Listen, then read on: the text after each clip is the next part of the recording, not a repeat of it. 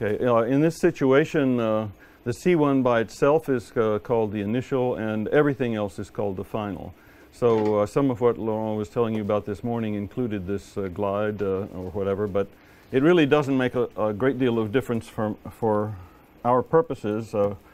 Personally, I think it makes better theoretic sense to split the syllable between onset and rhyme, but as I say, it doesn't change anything as far as I know. So this is sort of a survey of the rest of the syllable as an overview. In this final, which is the RVC2, we assume that the medial R can be either 0 or R.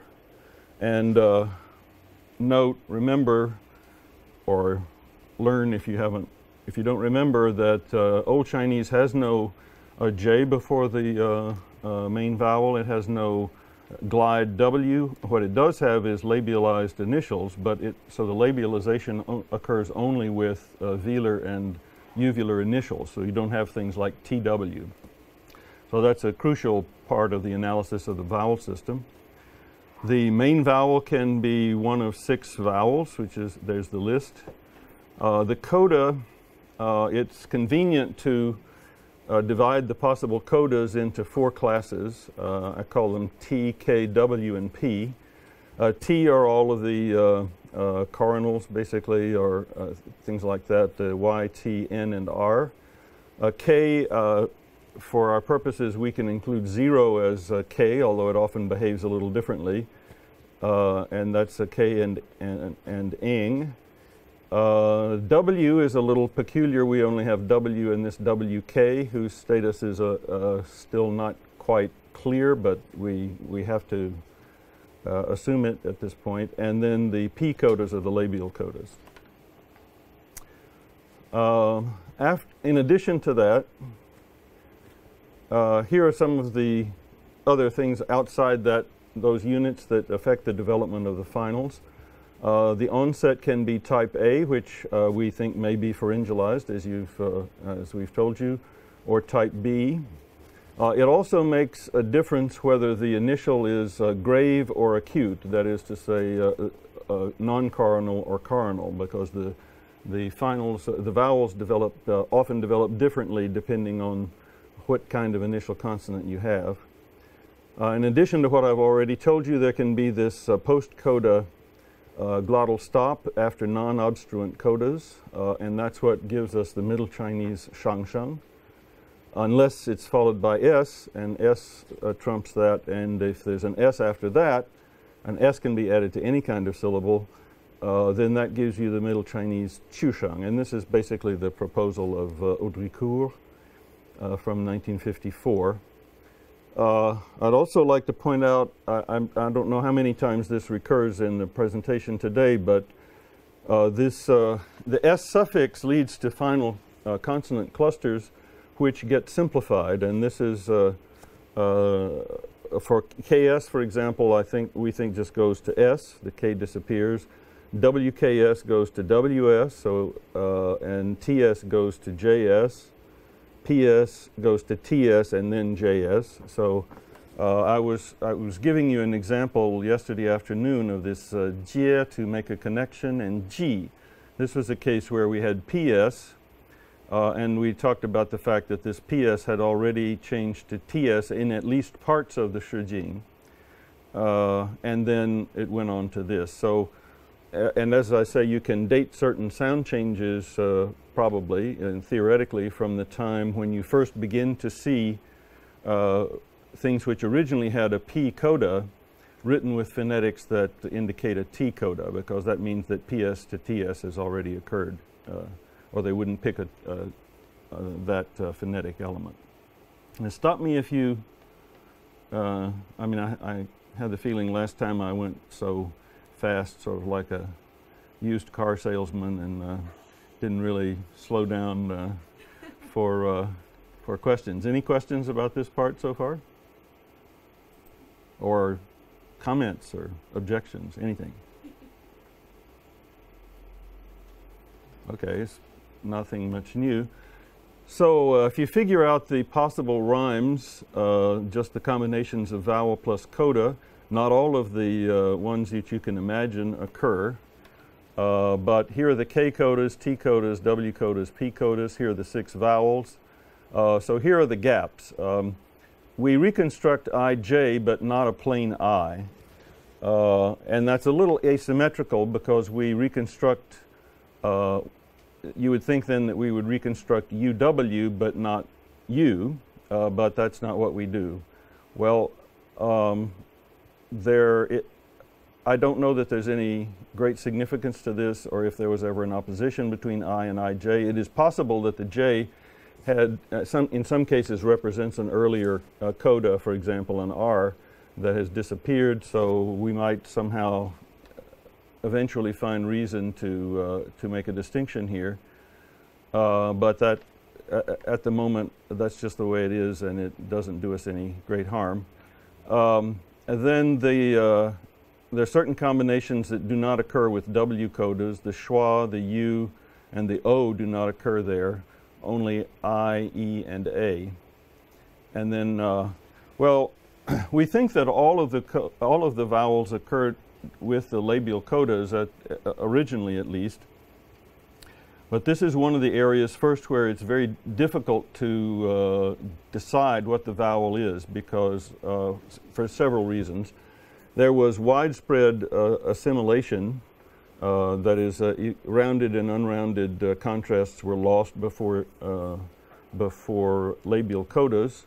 The result may have been an unrounded vowel in some dialects and a rounded vowel in other dialects. We just don't know. And it is pretty clear, and one of the things that we would hope to work out eventually, if we can, it's pretty clear that different dialects had different treatments of these labial coda forms. For example, there's a word for a hole, right, which is, we have Khan, which is K-H-O-M-X, and we have Kong, which is K-H-U-W-N-G, and we have Kwan, which also can mean a hole, which is K-H-W-A-N. So it looks like, I suspect that the original form had a labial coda. It was K-H-O-M, but some dialects changed it to O-ing, and some dialects changed it to O-N, because we have these triplets, sometimes doublets, sometimes triplets, with more or less the same meaning. In the classical language, they're all there, and their meanings are not necessarily identical, but so the labials give us a lot of problems. In my book, I argued that there were some cases in the Shijing where you could distinguish rounded and unrounded vowels. In particular, I still think this is true. There was a dialect where M went to a velar nasal, evidently, because we find things like schwa M rhyming with schwa ing, and we also find UM rhyming with U plus velar nasal. And in fact, there's one poem in which both things occur. So there's one stanza in which a schwa M rhymes with a schwa ing, and then the very next stanza, the word, there's a UM word, I think it's a UM word. Anyway, there's an M final word which rhymes in that stanza with U-ing. And if I remember correctly, the UM word is a form of the numeral 3, which is certainly tempting to connect with Tibeto-Burman words for 3, like sum and so forth in Tibetan. So I think at least in the dialect in which that was composed, you can tell that the schwa M and UM had different reflexes in that dialect, probably because the M simply changed to velar before whatever assimilations there were, dissimilations took place. There is some textual evidence that this kind of thing is a Western feature from the Sichuan area. I haven't tracked this down recently, so I don't remember the details. And presumably it should also show up in poetry of people from that region, which is another thing that's shouldn't be hard to check, but I haven't gotten around to it lately. I haven't really dealt with this problem yet. But this is another case where we think we should be able, or we hope we will be able to establish dialect differences with geographical connections. That is, we can say not just there were these three dialects, but we can say where each one was. Okay. So I want to run through the argument for this 6-vowel system. If you remember, Carlgren had, never can remember if it's 14 or 16 or however many vowels in archaic Chinese. And part of the problem there was that he didn't he didn't take complementary distribution into account. He didn't believe in phonology. And then Li Fangui got it down to 7 vocal nuclei, and I'll show you how that works in a moment in more detail. But this is the process basically which I went through. This is the thinking process that I went through at the time that I decided that I could make it work with 6 vowels. Now, Nick Bodman was already working with a 6-vowel system, but I don't think he had worked out, I'm pretty sure he had not worked out exactly how it was supposed to work. But so this is how it works. In Middle Chinese, you can see that, well, there are, if you like, plain syllables and fancy syllables. Okay, there are the syllables in division 1 and 4 occur with a limited set of initial consonants, and it's the same set in division 1, that is with a back vowel, in division 4, which is with e. There's no retroflexion, no palatalization, anything like that. So it looks as if 1 and 4, apart from the A-B distinction, 1 and 4 syllables of those two categories probably preserve the vowels without any additives that complicate the picture. So basically where I started was to figure out how many vowels you would need to account for the contrasts of Middle Chinese in 1st and 4th division syllables. So for purposes of illustration, I'm going to take this context, a sibilant initial with an N coda, and see how many contrasts we have in Middle Chinese, and that will take us on the road to figuring out how many vowels we need for Old Chinese. All right, well, there are 4 contrasts in Middle Chinese. I don't have absolute minimal pairs in each case, but there's AN, WAN, WON, and EN. These are the rhymes of the Qieyun in which those occur. Kai means there's no W before the vowel, and He means there is a W before the vowel. Remember, here we're talking about Middle Chinese, not Old Chinese. Okay? So just to account for this, unless we're going to include a W that can occur freely before the vowel, we need at least 4 Old Chinese vowels just to account for the contrasts of Middle Chinese on the basis of that assumption. So remember that we're assuming there's no W, just these labialized initials.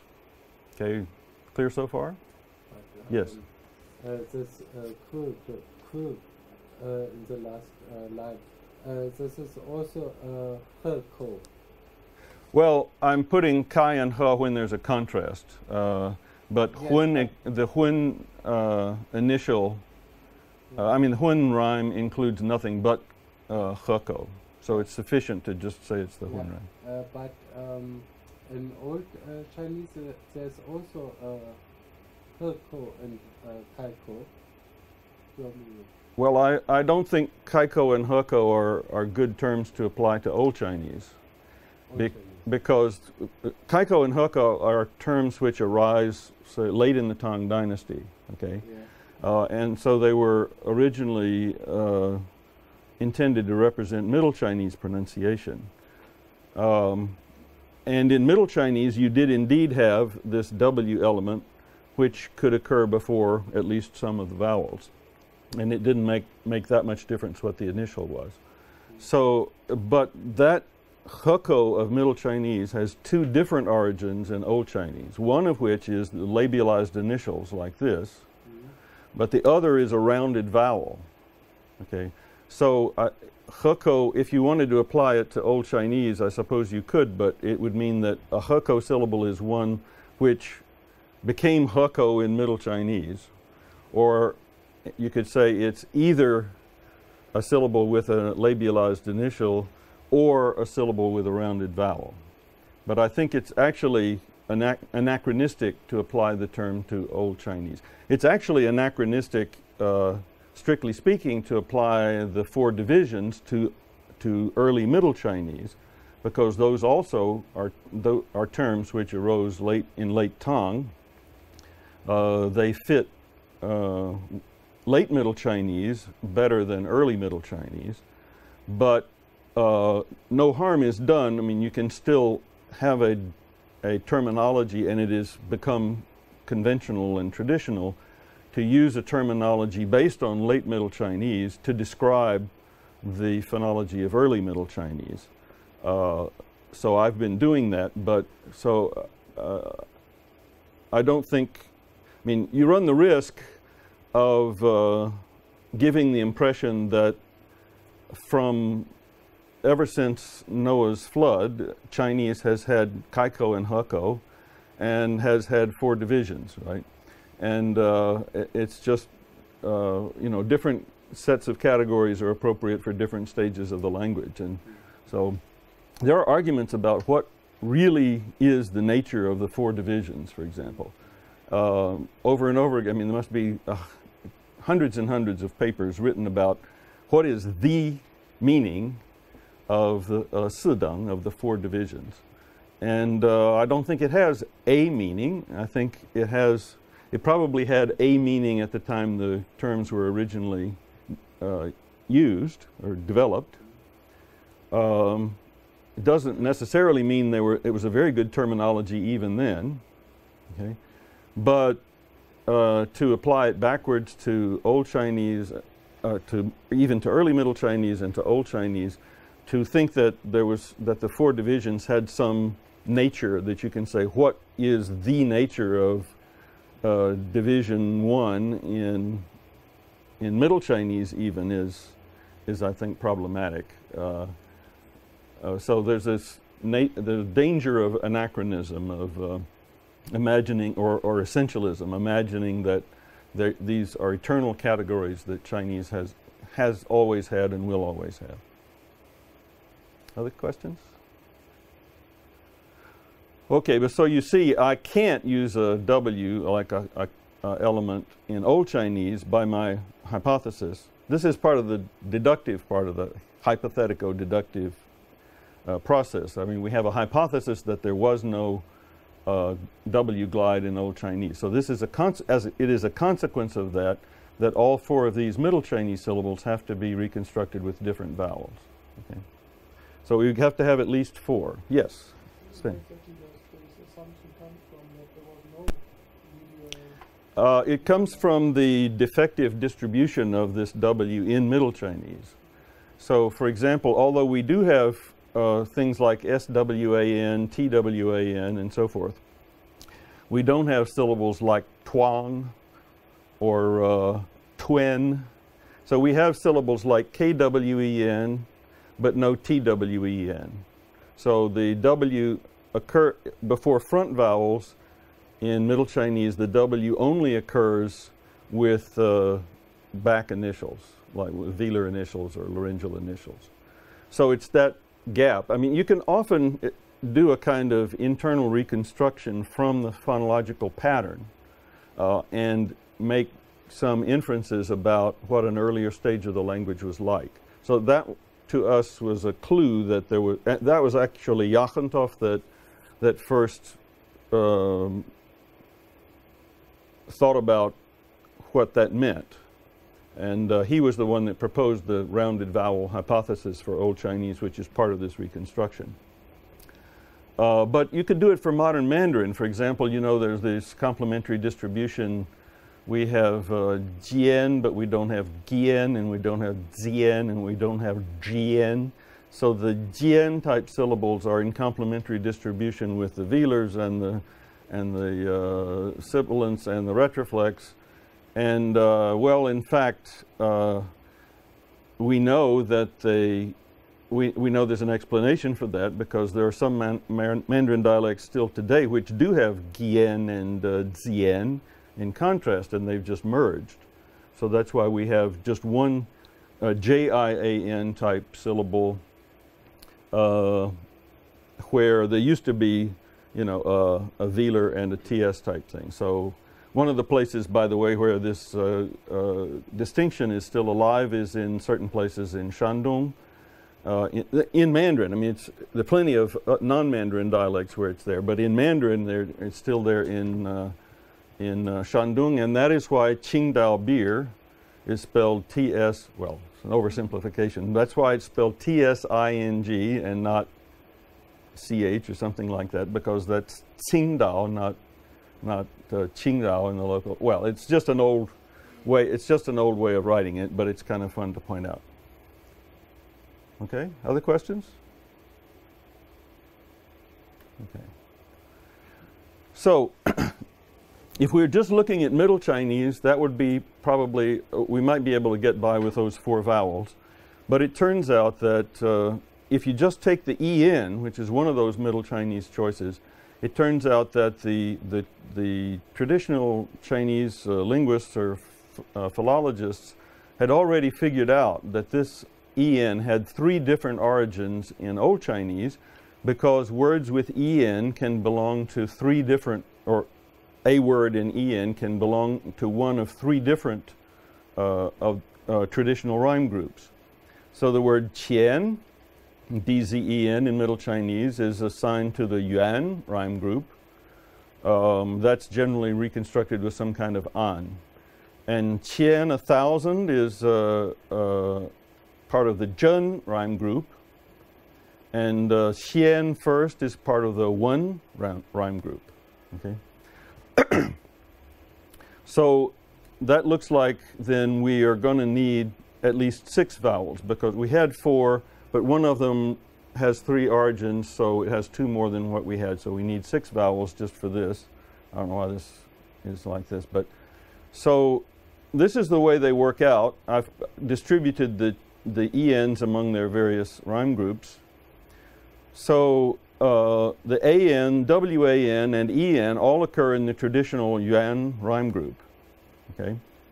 The EN and the other EN, the one that you find in Xian, so both Xian and Zun are assigned to the traditional Wen rhyme group. And Qian is assigned to the Zhen rhyme group. So if you take the Cartesian product, if you like, of the Middle Chinese syllable types in divisions 1 and 4 and the Old Chinese rhyme types, you get 6 different possibilities. You have to have these. And now here's the crux of the matter. The question is, how seriously should you take the traditional analysis of Old Chinese rhymes? Li Fangui did not question as far as I know, did not question the traditional analysis, and that is why he reconstructs all of these syllables with an AN. But in order to do that, he has to have a UA nucleus and an IA nucleus. Okay, and similarly, to account for contrasts like sen and zun in the one rhyme group, he has to reconstruct what he did was reconstruct I schwa in xian and schwa without an I in zun, and then the zhen group is no problem. Okay, but if these are all really different vowels, then this at least raises the possibility that what happened was that the traditional scholars overlooked some rhyme distinctions that according to our assumptions, we need to reconstruct 3 different main vowels in the Yuan rhyme group, just in that rhyme group. So if the rhyming went by the main vowel, was according to main vowel, there should be 3 rhyme groups there and not just 1. Okay? And similarly with 1, there need to be 2 rhyme groups. There are 2 different vowels that we reconstruct there. We don't give ourselves the option of reconstructing this U before the main vowel or this I before the main vowel. And basically it's just a device to reconcile this Middle Chinese pattern, which implies 6 different units, with the Old Chinese rhyme groups that were passed on to us from the Qing scholars. That's why you have these vowel clusters like this. So now, when I first, I guess it was in my dissertation, I was working with a 6-vowel system, but I had not checked this against the Shijing rhymes, and so I thought, well, for all I knew, I didn't really have any good reason to say that the Qing scholars were wrong. They said that words like can and swan and qian all rhymed with each other. They're in the same rhyme group. And so I said, well, maybe for all I know, by the time you get to the Shijing, O really had changed to something like wa in this context, and E had changed to something like ya in this context. And that would explain why these 3 words could rhyme with each other. And similarly with these, maybe this had changed, well, my analysis would have been a little different, but this changed to 1 or something like that. So maybe these did rhyme. But again, at least it suggests the hypothesis that this rhyme analysis should be checked now. On its face, this vowel system seems to predict that there aren't enough rhyme groups in the traditional analysis, and some of them need to be divided into more. So the initial, the Shijing analysis of Shijing rhymings that was traditional is not, it's correct as far as it goes, but it's not sufficiently fine-grained. It doesn't recognize distinctions that were actually there. And remember, if you're analyzing the Shijing, if things rhyme in the Shijing that don't rhyme for you, that's easy to recognize. Remember, we had cai cai fo yi, wo yan you zhi, and cai zhi rhyming, you and cai rhyming. So that's easy to detect. But you can tell it by just looking at one poem, basically. But to establish that if there are cases where things didn't rhyme in Old Chinese but do rhyme now, you will not notice them.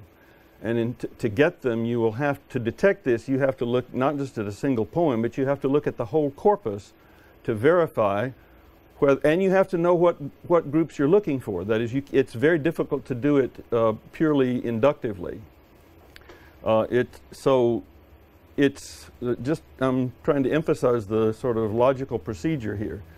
And now we have a hypothesis which suggests a way to split the Old Chinese rhymes into smaller groups. And if we did not have this hypothesis and all we had was the Shijing rhymes, and we were trying to do it empirically from the Shijing rhymes, we might never hit upon the right hypothesis about how to divide, how to subdivide the Yuan group, for example. So it's quite understandable that the Qing scholars did not detect these distinctions, if they were distinctions, which I will try to convince you of, because they did not reason in this way. I mean, they were not thinking in terms of vowel systems. Okay, they did have a notion of phonology and distribution and things like that, but they were using different categories, and we have a big advantage from using an alphabetic notation. Okay, so let's look. So I'm just going to give you 3 rhyme sequences to show you that these are illustrations of the fact that, in fact, there are 3 rhyme groups corresponding to the traditional Yuan. One is AN, and here's an example. This from 82.1. We'll put this up later, and you can see. So this, each of, these 2 words. This is the Middle Chinese. There's only one possible vowel that we can use to reconstruct these Middle Chinese forms. AN has to come from an A vowel. It can't come from an ON. It can't come from an EN. Okay, so according to our hypotheses, these 2 have to have on. Now, actually, we are not sure whether the coda is R or N, and I think in this case it's N. But also even yen, which has this AEN, the AE. That's a division 2 vocalism. AE normally represents RA. Okay, there are other cases where it doesn't, but so at least this is consistent with that. This you might say, well, we might be able to reconstruct that with en. Maybe you couldn't do it with on, and but these two definitely have to be an, and so these are an all the way through. You clear about what I'm saying about this poem? It's just one stanza. Okay. Okay. All right. Here's an on sequence. 树见关系，吉人乱乱兮，劳心团团兮. Okay, these two words here have that W and they have an acute initial. That means that we do not have the option of reconstructing a labialized initial in Old Chinese. By our assumptions, these have to be reconstructed with an O vowel. They have to be reconstructed with a rounded vowel. There's no other way to get those Middle Chinese forms. Mm-hmm. Now, a form like guan could be either, right? It could either represent K-O-N or K-W-A-N, right? So both possibilities exist. It turns out that words of this shape can be divided into the K-W-A-N types and the K-O-N types, and words with this phonetic, this is in fact the same phonetic that we find in Yuan. Words with this phonetic have O-N. I mean, that phonetic is used for O-N words and not for K-W-A-N words in general.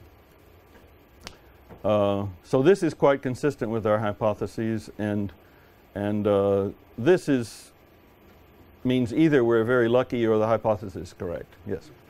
I forget whether the O notation for Middle Chinese and Old Chinese have roughly the same phonetic content or not, and if you said that perhaps it represented an unrounded vowel. Oh, no, I'm talking about real vowels now, so I'm not, notice the Middle Chinese forms don't have any O. So this, no, for Old Chinese, yeah, the difference is that for Old Chinese, it's really a reconstruction. We really want, so we use phonetic notation. The symbols mean what they're supposed to mean. The Middle Chinese notation, and we don't call it a reconstruction, at least we try not to slip and call it that. It is a way of representing with alphabetic symbols, simple alphabetic symbols, the distinctions which can be derived from the traditional sources. And we make it look as close to what's known about the phonology as we can, just for mnemonic convenience. But there are plenty of cases where the notation is purely artificial, and that's why we have this O for an unrounded vowel. So if you see something in Old Chinese, except for this, well, the doubling the initial consonant is sort of artificial, although it may have been that, we don't know, some kind of gemination, but no, this is a real O-N, okay? Other questions? All righty. So now here we find a sequence with en, 3 en words. Actually, all of these words have Middle Chinese en, and they cannot be reconstructed with an in any way. That is, there's no an source for these in Old Chinese according to our assumptions. And so either it's by chance the three words that we say had en in them happen to rhyme with each other in this poem, so that it looks good, but maybe it's just by chance, or else we're right, and there's at least a strong tendency for an, on, and en to rhyme separately in Old Chinese. So come back to my book. The main sort of the core new stuff in the book is that I didn't just look at a few rhyme sequences like that. I looked at the whole corpus of Shijing rhymes, and I applied this, well, a rather complicated method to try to decide whether the degree of separation in rhyming we find in cases like this could have been due to chance, or how likely is it that we would find this degree of separation by chance. I've given you completely regular examples. There are a few cases in the Shijing where we have words which we reconstruct with en and words that we reconstruct with an which rhyme with each other. So there are a few irregular rhymes from our point of view, and on and an also. We don't actually have on and en, but we do have on and an en and an. I have explanations or probable explanations for those irregularities, but for the purposes of the test, I did not exclude them. I counted those to see how frequent they were, and the probability, well, it varies from group to group. In this, I don't remember, the probability is like 1 in a million or something that this degree of separation would have occurred by chance. So this is again, our hypothesis predicts that these should be separated in rhyming, unless we add some special assumption about fuzzy rhyming or something. And that prediction is borne out by the pattern of the rhymes in the book. So that's basically what this did. So we not only have a 6-vowel system suggested by the distribution of elements in Middle Chinese and the analysis of Old Chinese rhymes, which was traditional, we also have a prediction about Old Chinese rhyming, which is supported by the data. Now, I should say that this is not true in every case. For example, with the labial coda syllables, there's simply not enough examples to be statistically significant. Even if they're all regular, they wouldn't be statistically significant. There's just not enough of them. Okay. Yes? Sorry for interrupting again. No, please. The analog for this O vowel would be the schwa. So for Middle Chinese, or you said at one stage that you replaced the part I by schwa for sort of typological convenience. But in this case, when you reconstruct the schwa among the 6 vowels, it would be schwa and not. Absolutely. Well, no, I lied. Actually, we of course, for all we know, people in in north of the Yangtze used a mid vowel, and the people south of the Yangtze used a high vowel. But there are some reasons to believe that the vowel which has traditionally been written with schwa is actually a high vowel, because it splits in rhyming. When you remember type A syllables, in type A syllables the vowel is lowered, so things that used to rhyme, type A-I-N and type B-I-N rhyme in the Shijing, but they cease to rhyme in somewhere around the Han Dynasty. Whenever I say I don't know when something happened, I just say it happened in the Han Dynasty. It's 400 years, about like that. But no kidding, that's about when this happened. And there was a similar split in the rhyming of schwa-in that happened about the same time. That's the basic reason for assuming that what we write as a schwa could be a high vowel. But I think that imagining that we can reconstruct such phonetic detail for the Old Chinese period is probably an illusion anyway, and it was only confusing people. So it's a kind of a compromise between the conventions of the field and the. But it is indeed a non-front, unrounded vowel, and non-front, unrounded, non-low vowel. Whether it was mid or high, I don't know. Other questions? And just to continue on yeah. this vein, the schwa has an implication in many languages that it's a reduced vowel. It's really central, so it's used in many cases for unstressed vowels. So that would be another reason, but there are lots of parameters, so that's just one reason that you might make a note somewhere that you intend it as a vowel that has this and that characteristic. I think that this. People are not very consistent about how they use schwa. Indeed, you're right. There's a convention of saying, well, if it's an unstressed vowel, without much of a distinction, we'll just write it as schwa. That's more or less what we did in these minor syllables, right? That's why we write it with a schwa. But there is I have to consider the audience as well, because already the schwa. I'm trying to write not just for linguists, but also for people who are working on early texts who are not trained as linguists. And even the schwa, they don't get right. I won't name names, but you would think that it would be possible to copy a reconstructed form accurately from the source in front of you to your own manuscript, but if it does not happen that way. So even with otherwise, you know, brilliant scholars, they seem to have trouble with this. So by now, I think, though, if any weird symbol is familiar to people, it's the schwa, right? So they're used to having schwas in this, and throwing in, like, I guess I would prefer, all other things being equal, to use this rotated M, but that would be a total mess. It would either come out as U or as M or N or two N's, or, you know, who knows.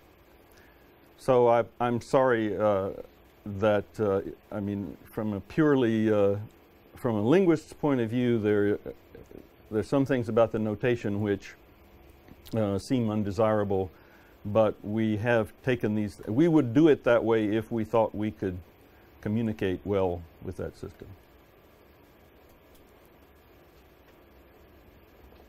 Okay. What's happening here? Oh. Do I have 2 copies of this slide? Yes, I do. Okay, so now what I started doing here is I started going through vowel by vowel to show you more or less what happens in these in the development of finals. Obviously, one main conditioning factor is whether the syllable is type A or type B.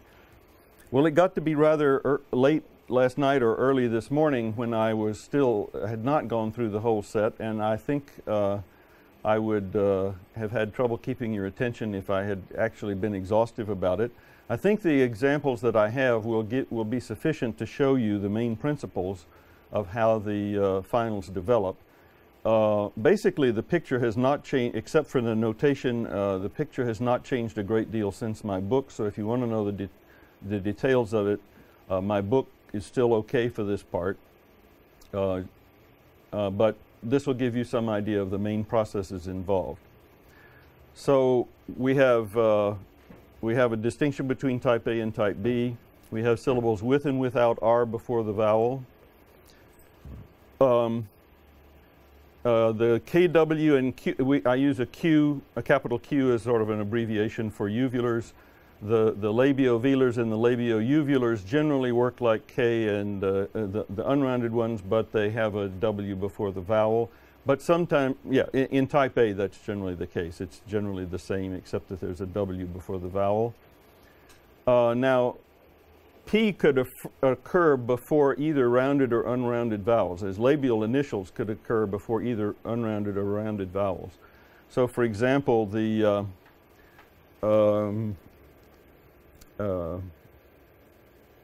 let's see, Fajan, the Fa, this that character, if you know the Chinese, we reconstruct as PAT, but Tofa da Fa, or Fa, whatever, is POT, and they have different phonetics, and generally speaking, the Fajan da Fa phonetic represents PAT, and the Tofa da Fa phonetic, if you can visualize, should I write the characters? Okay. The Tofa da Fa, which is like, right, is POT. Okay. So there was no W contrast after P. There was no labialized and unlabialized labials, but there was a contrast of rounded and unrounded vowels, at least in some contexts, maybe not all. But by the time you get to Middle Chinese, there is absolutely no contrast between presence or absence of W in syllables with labial initials. So, for example, what I state that as a general rule that CCAT goes to CAT and CCOT goes to CWAT. If you applied that with P, then you would think that PAT should give PPAT should give PAT, PPOT should give PWAT, but there's an extra step, and that is that the W is lost at some point, or the contrast, the rounding contrast is lost.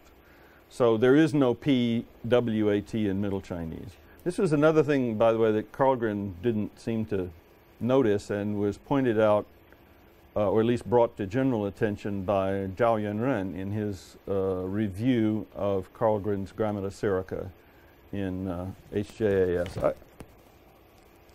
I want to remind myself to upload that. I have a copy of it, so.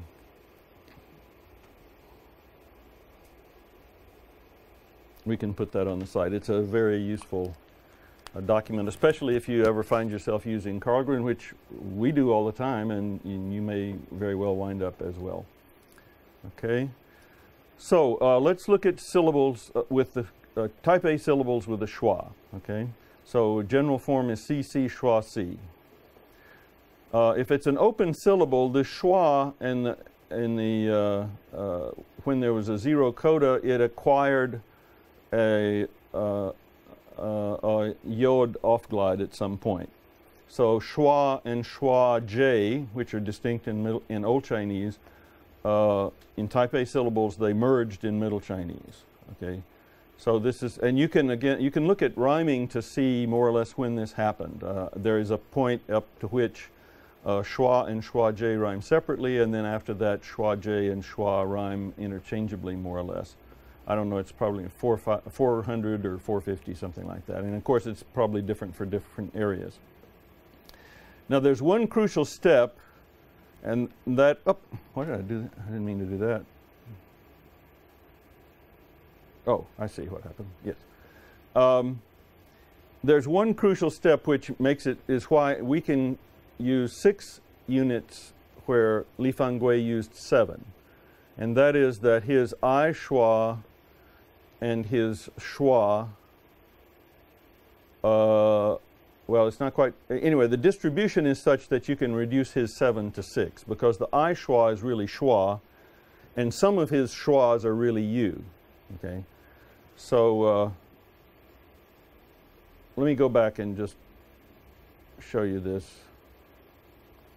Okay, you notice in Xian, he writes I schwa here.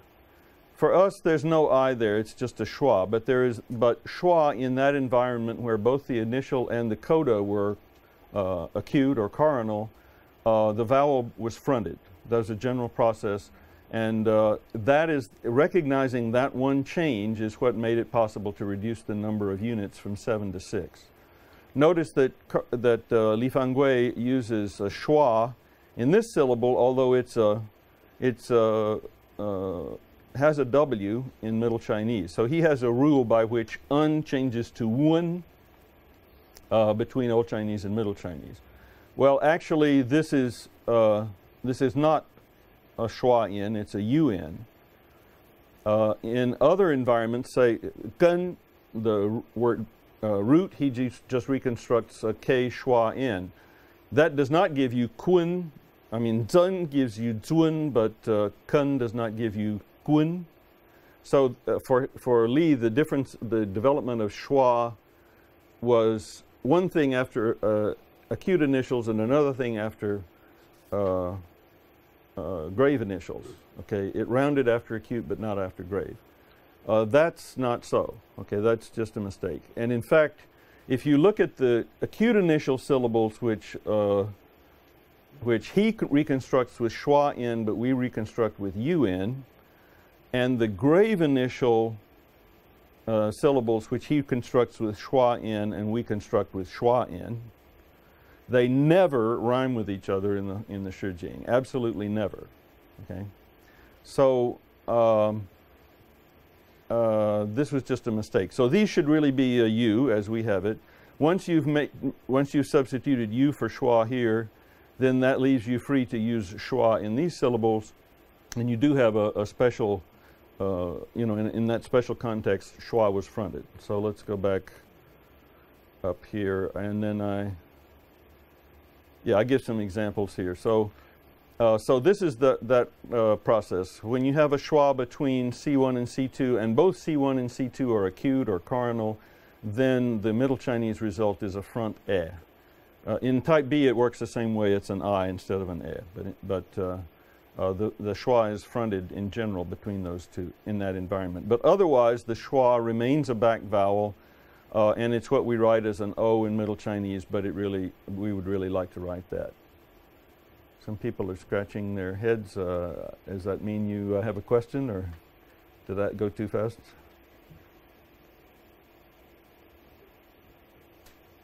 Okay, now let me finish this page and then we'll see if there's anything else. All right, so here are some examples of these developments. This is the word for cup. It's just pp schwa. As I said, when there's zero coda, a J is added before you get to Middle Chinese. It's treated as if it's PWOJ, but there's no contrasting POJ in Middle Chinese. We put a W there so that you can identify the Che-Yun rhyme that you'll find it in. Okay. So this works out as Bei. Xian is a case where this fronting rule applies, as I showed you. So SS schwa R, well, it comes out as SEN. The main development is R to N. But notice you do have words with this phonetic like xi, to wash, which have a J instead of an N. And that's one of the pieces of evidence that tells us that the Xian had an R and not an N at the end. Okay, but anyway, so that's what happens there. But otherwise, you've basically got some kind of an So hey, it was muk. This changes to a ch. So you have hok, and that comes out as hey. Anybody speak Cantonese? Well, I can speak without fear of contradiction then, but Cantonese word for black is hak. And of course, it's koku in Japanese and so forth. Mun, we believe now had an R at the end as well. Not sure about that. That's why it's in brackets. This is an unrounded vowel, and we get, but again, the N, anyway, it gets muon and it's mun in Mandarin. Hua had a uvular initial. That's why we get glottal stops and things like that in this series. And that just comes out as wok, and that's hua, and that's, I guess it's wak in Cantonese. Yes? I have a question about this supposed final vowel. In Middle Chinese, it's definitely gone, is it? Absolutely. Well, at least in the Middle Chinese sources that we have. Yeah, because I had an example for a transcription of a Sogdian name. Mm-hmm. And there was apparently an R in it, so I checked. You're talking about Anxi or Ansa or whatever it is? No. It was a name. It was I don't know. It was a different text. So, but I have to check, and I checked your book because I was sure there wasn't an R. Well, my book won't tell you about this because we added the R after the book. I know. So I was always sure there was never an R in Chinese as a final. So, of course, this changes things. And is it possible that maybe this transcription may just preserve an older reading? Well, so I have to check the Sogdians were there for a long time, right? Yeah. So I don't know if the character is liable. We do have this Arsak name that's transcribed with An. Yeah. And I have been worrying for at least 13 years as to whether that means that An ends in an R. I think it may be, but the thing is that once you get started with changing these N's to R's, it's hard to know when to stop. You know, maybe you've got one rhyme here and they say, okay, if it rhymes with that, it must have had an R. And then it's written with that phonetic, so that must have had an R. So that's why we put the square brackets in a lot of cases. The strongest evidence for an R, in our opinion, is when we have both N and J codas in the same phonetic series. So for Xian, I don't think there's a problem. For Mun, we don't have that. We may turn out to have some variant somewhere. But of course, it is true that if you don't have an R coda, and you're trying to transcribe a foreign word which does have an R coda, then you will probably, you know, you're forced to make the best of it, and you might very well choose your N. But at least some foreign words with R are transcribed with R, occur early enough that they are transcribed with R, and one of them was Chanyu, remember? Yeah. And that series definitely has an R. We're not reconstructing it because of that word. We're reconstructing it because of the phonetic series. And so it has to be an R, and sure enough, it's an R in at least in this very similar looking word in Mongolian. which are not confined to Mongolian. I think it occurs all over the place. But so I don't know. It's quite possible, of course, even if the text is from the Middle Chinese period, the source that they were using, I mean, unless they're talking about somebody contemporary, and if they're talking about old stuff, they may have used old documents, and these names still stick around. I mean, we still use Chanyu, right, for the this Xiongnu chieftain or something. Other questions? Yeah, I think I mentioned that the R's are really, a lot of them are unsolved. You'll see over and over again we'll put an N in square brackets.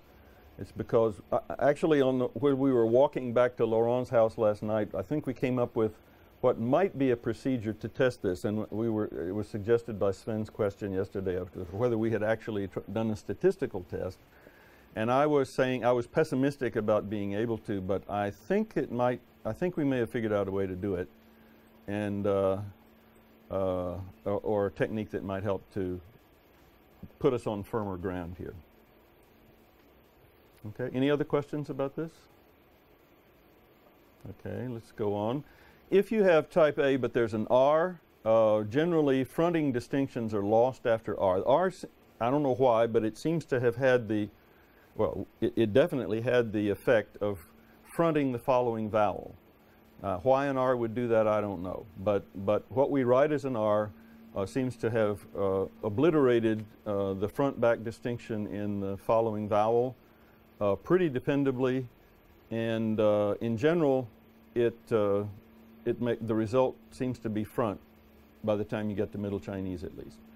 So here's a case mai to berry. Well, notice the phonetic already supports the R schwa here. So this is one of these cases.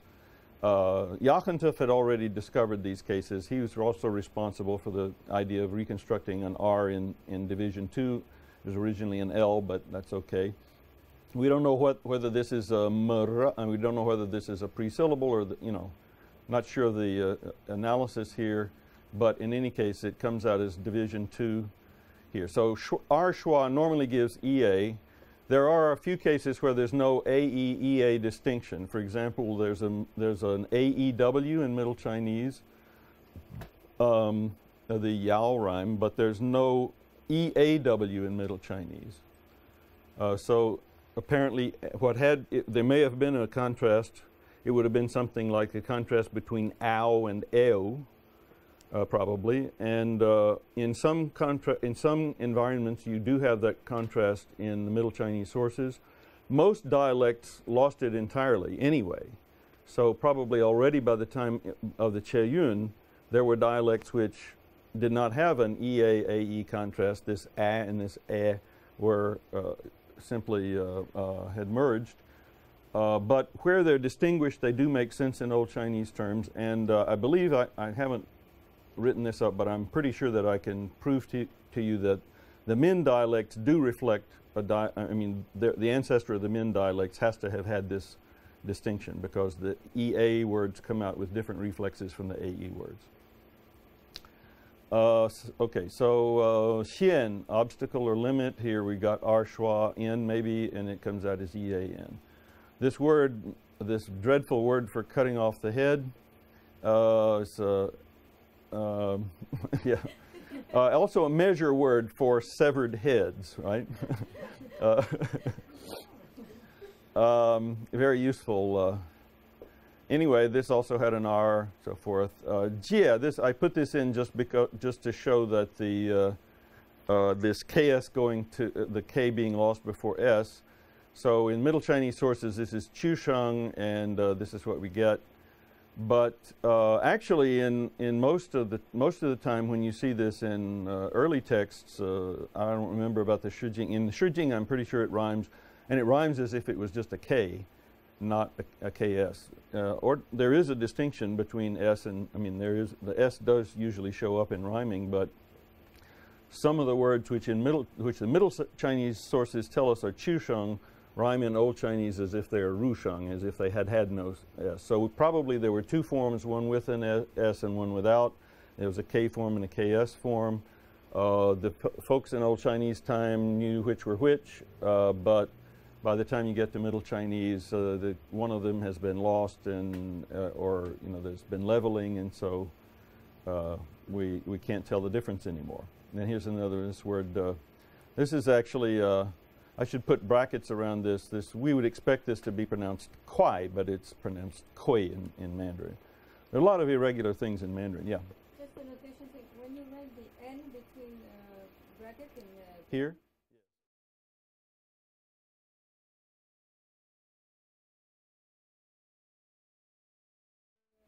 your intuition goes one way, because in the last slide. Oh no, we don't go by intuition. We go by evidence. Okay. So what is the difference between R between brackets and N between brackets? Oh well, there I grant you it's that's more or less. Those are, shall we say, extensionally equivalent. Okay. Mm-hmm. It means we think it's an R, but it actually no, they're not. Yeah. Sometimes if it's in brackets, we do sometimes put our best guess rather than yeah. But this is we would never choose we never write a plain R without on the basis of intuition, and this is not on the basis of intuition either. It's on the basis of rhymes, but I haven't analyzed the rhymes thoroughly enough to convince myself that for sure that it's an R. But the choice is only between those two. Well, if actually in the case of in this case, this is probably we should put an N here because in some cases we can't tell whether it's an R or a J. Okay, so I should probably reserve this notation for that. It's probably just I shouldn't do it this way. Now that you mention it, I think you're right. But this means that well, there is some reason to think this might have had an R, but in many cases we can't be entirely sure. Okay, so let's move. We're through with schwa. Let's go to ah. This is going to take quite a while here. What time is it? 10 past 3, so another half hour, something like that. Okay, well, I'll move on to type B before too long, so even if we're not quite through with type A, but this will give you an idea of the processes. So an open syllable A or an A with the glottal stop, which don't ask me why that doesn't count as a closed syllable, but probably it had disappeared before it had changed before the relevant. By the time the change occurred, that probably was an open syllable or something. Generally, an ah in type A remains an ah in Middle Chinese, but it does change to an u, or maybe it was an o. This is just an artificial notation, remember, for Middle Chinese. So this ancestor is like this. Hu, fox. This is happens to look nice from a Tibeto-Burman point of view.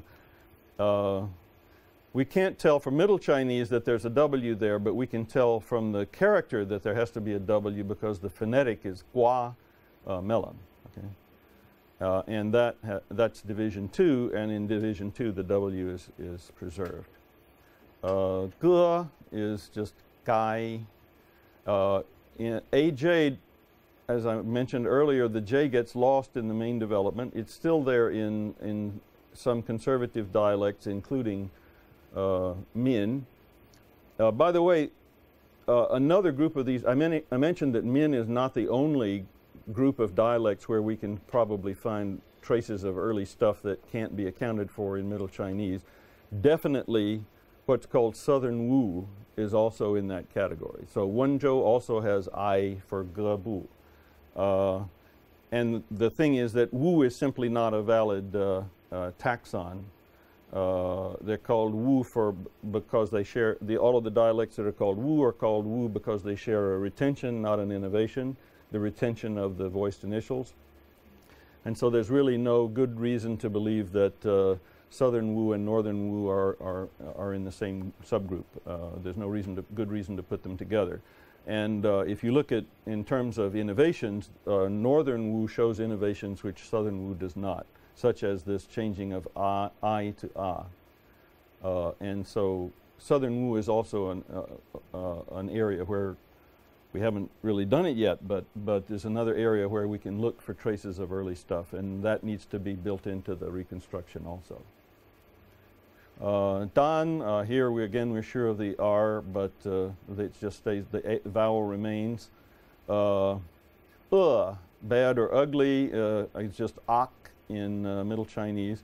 Notice, remember, one of the things, I don't know if Laurent mentioned this actually, but one of the things that S sometimes do is changes an adjective to a verb, a putative verb or something. So hate comes from QQAKS, right? That's woo, okay? And since it's KS, it changes to S. That the S drops, it becomes an open syllable. The ah changes to oo as it did in ancestor. So that's how you have and woo. So and woo are parallel to hao and hao, okay? Hao and hao are easy to recognize because they haven't changed, they're not that different. But because is rusheng, the Middle Chinese reflexes of this S are more dramatic in the case of and wu, and in many, many pairs like this. Okay, and gai is to cover. That has an S. Well, I probably should have put KKAPS goes to KKATS goes to JH because we know that was an intermediate step. But this is one of the phonetics which still indicates a labial coda. Okay, so whoever was designing the writing system knew that this word had a labial or something. Yes, from the phonetic. All your initials are between brackets? The what? All the initials are between.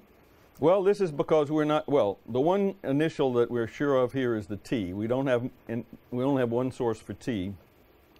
But affricates can come sometimes from an S before a stop. Voiced initials have several sources. This could be an M, a prefix in front of something. Often we do write a K, but the reason this is in brackets is because this phonetic series also includes things that have to be reconstructed with uvulars. So, but it's such a large series, we think parts of it may have been velar after all. If the phonetic is common enough, and if it's already used for a uvular word that had a velar reflex, because it was because it was in intervocalic position, then somebody can come along and use that character as a phonetic for a velar initial word that never had a uvular initial. So we can have these intrusions of velars into what had been uvular syllables, uvular phonetic series rather.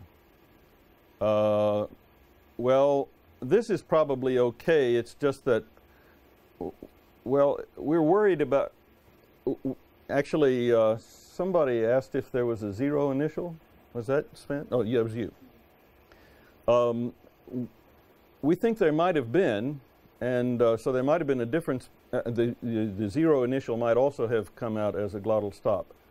And in fact, there do seem to be series which have not just glottal stop, but all sorts of other things like X and NG and things like that, which indicate that they're uvulars. But there are other series which has absolutely nothing but glottal stop from top to bottom. And so one of the possibilities is that that's not just chance, but maybe those series really had a zero initial or had a glottal stop initial or something like that. So that's why we still are putting the brackets around this, because this series, as far as I know, has nothing but glottal stop initials. So maybe it would, anyway, that's our excuse. If there were X's or NG's or something else in that series, we would take the brackets out. But the brackets are there because this series, as far as we know, from just looking at GSR, which is not necessarily sufficient, but just looking at GSR, it has nothing but glottal stop initials. And then again, this could be either, you can get a velar from a uvular if there's a prefix, if there's a pre-syllable, so that also is that way. Okay, so we're leaving a lot of bets open. This pre-syllable here is there because this word in min has a softened initial. We should probably, well, we don't really know whether min, We know min had a pre-initial. We don't know that the pre-initial was there everywhere, so that's, you know, so we're sort of stuck. But anyway, that's why it's in brackets. All right, moving right along. A in type A syllables with R almost always just goes to AE. Yeah, in fact, there's one or two minor exceptions which I won't trouble you with, but these are interesting actually from the point of view of this uvular theory. I think I mentioned that, well, no, this was in my journée talk. Laurent mentioned this morning that one of the characteristics of uvulars is that that certain combinations of nasal plus uvular give you a velar nasal initial in Middle Chinese, an NG initial. Whereas we don't have any regular process that would do that with a velar. So if we see an NG in an initial in a phonetic series, that's usually, we usually take that to be a sign that at least that word had a uvular initial and not a velar initial. And this works out nicely because actually it's not reflected this way in Karlgren's GSR, but ya, tooth, is phonetic in yu, to give, right? That has a Y initial, and that one of the sources for a Y is the voiced uvular stop, capital G. Okay, so we have two different reasons to believe that that there were uvulars here. The Y, when you have Y in the same series with velars, like you have U and Ju, right? That's an indication of uvulars. The fact that you have an ing, ing initial phonetic in the word U is a second reason for believing that there are uvulars there. Okay. So it's when these things interlock, or where you accumulate different arguments from different directions that agree that we think we're on the right track. I mean, we take that as a sign we're on the right track. This is an interesting case because this character is normally read hua, or hua when it's a surname and so forth. But now, so when it's read hua, it means flowery, but there's also a word hua, which for flower, which is nowadays written this way. But this is a late character, and you can tell because this character implies AJ rather than A as the rhyme. This hua itself has a uvular initial. It's X. It's just like this, except it's Chushan. But it comes from Gebu. It comes from the AJ rhyme group and not from the A rhyme group. But I think I pointed out yesterday that RA, in type A, RA and RAJ merged. Okay. And this character reflects that merger. So once you see somebody using this character for flower, you can be sure that that merger has already occurred for that person. So that's a way of dating that and maybe placing that merger. But in earlier texts, whether it's hua or hua, it's written this way, in both ways. I guess tomorrow I may show you an interesting thing from the Shanghai text with this written a different way. Ke is karak. Xia, a word for wheel, axle, cap, a useful word, is xia, has also had an R. This is gong. You might think this doesn't look regular. This gong is the regular reflex of guang in Middle Chinese. Guang, that's just what happened. The guang went to guang and the guang went to gung or something like that. Okay. All right, I probably need to skip ahead. These are just more examples. You can come back and look at them. Oh,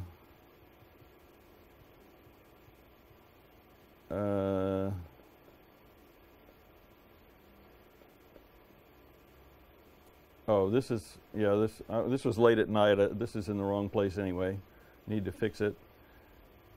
This is one of the words for hole in the ground. This is a word for pit, which we think was KKHOM, glottal stop, and that's the one. I mean, we suspect that may be the same etymon as kong and as quan. Just for confirmation, so in this last example, there would be a loss of rounding from Old to Middle Chinese. Well, yes and no. there's a loss of the rounding distinction, okay?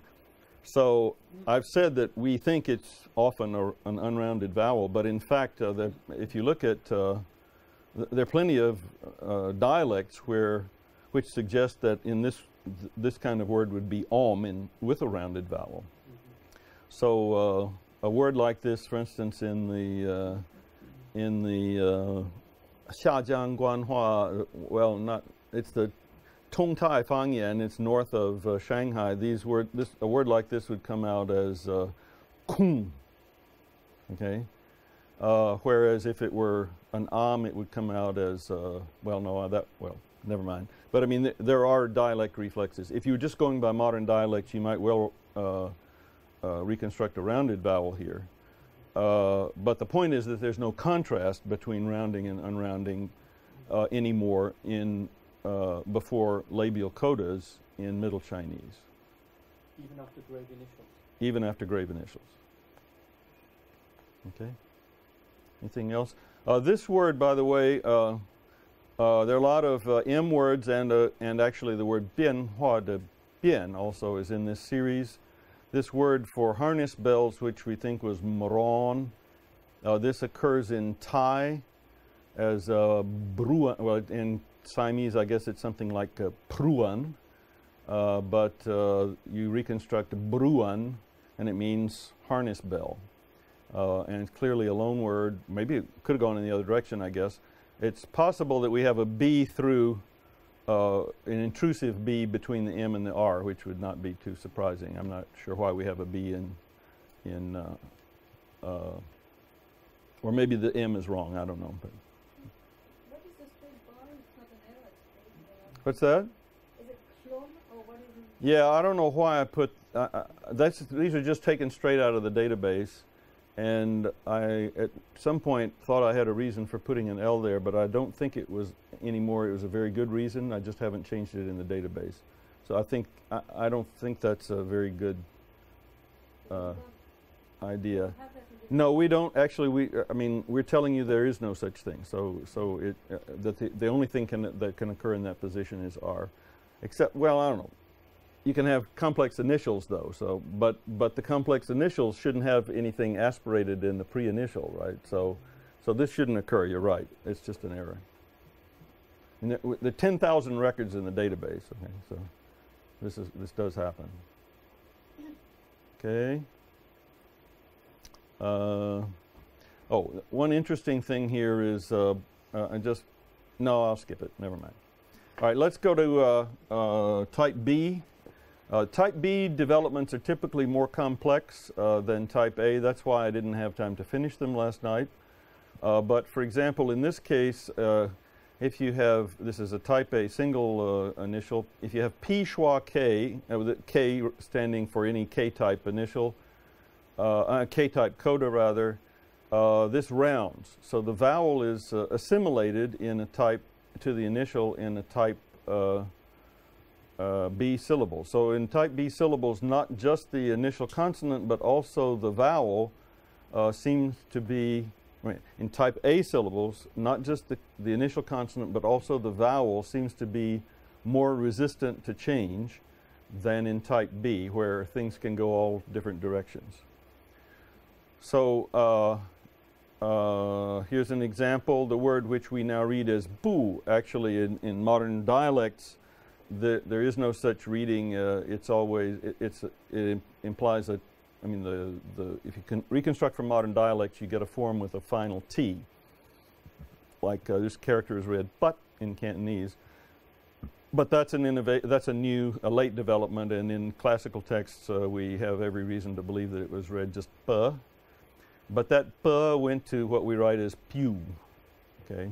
And I should put square brackets around this because it's really not the reflex of this.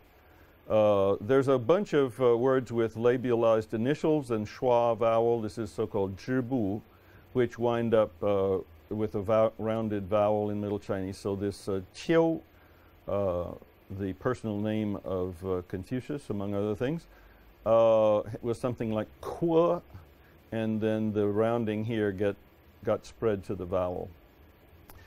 Gong, the word for bow, was guang. It rhymes that way, you can see, but then it merges with gung by Middle Chinese times. This is the same thing as if you had gotten kung. This is the same as if it had been ku.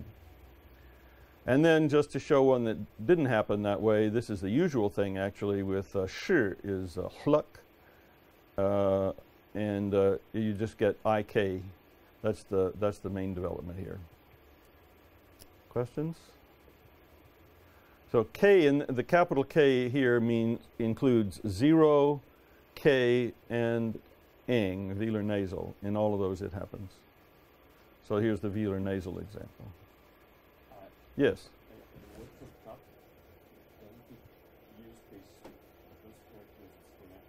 Yes. Well, cup is pp schwa in Old Chinese. Oh, in Middle Chinese, the type A went in a different direction. It goes to PWOJ, right?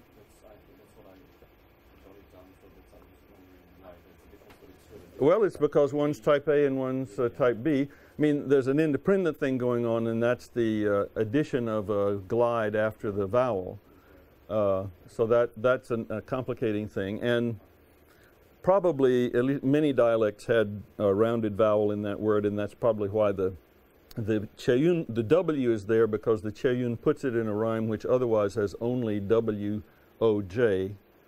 And in Cantonese, the word for cup is bui, right? So so it just, they went their separate ways because one was type A and one was type B. And of course, this becomes quite mystifying. I mean, the phonetics, which were really pretty much on the money until 2,000 years ago or so, have now become very confusing. And that's a point we'll come back to tomorrow morning in the nature of the writing system. Now, one of the interesting things about if you have an R in type B, it blocks this rounding assimilation. So again, with the same phonetic, we have P meaning great.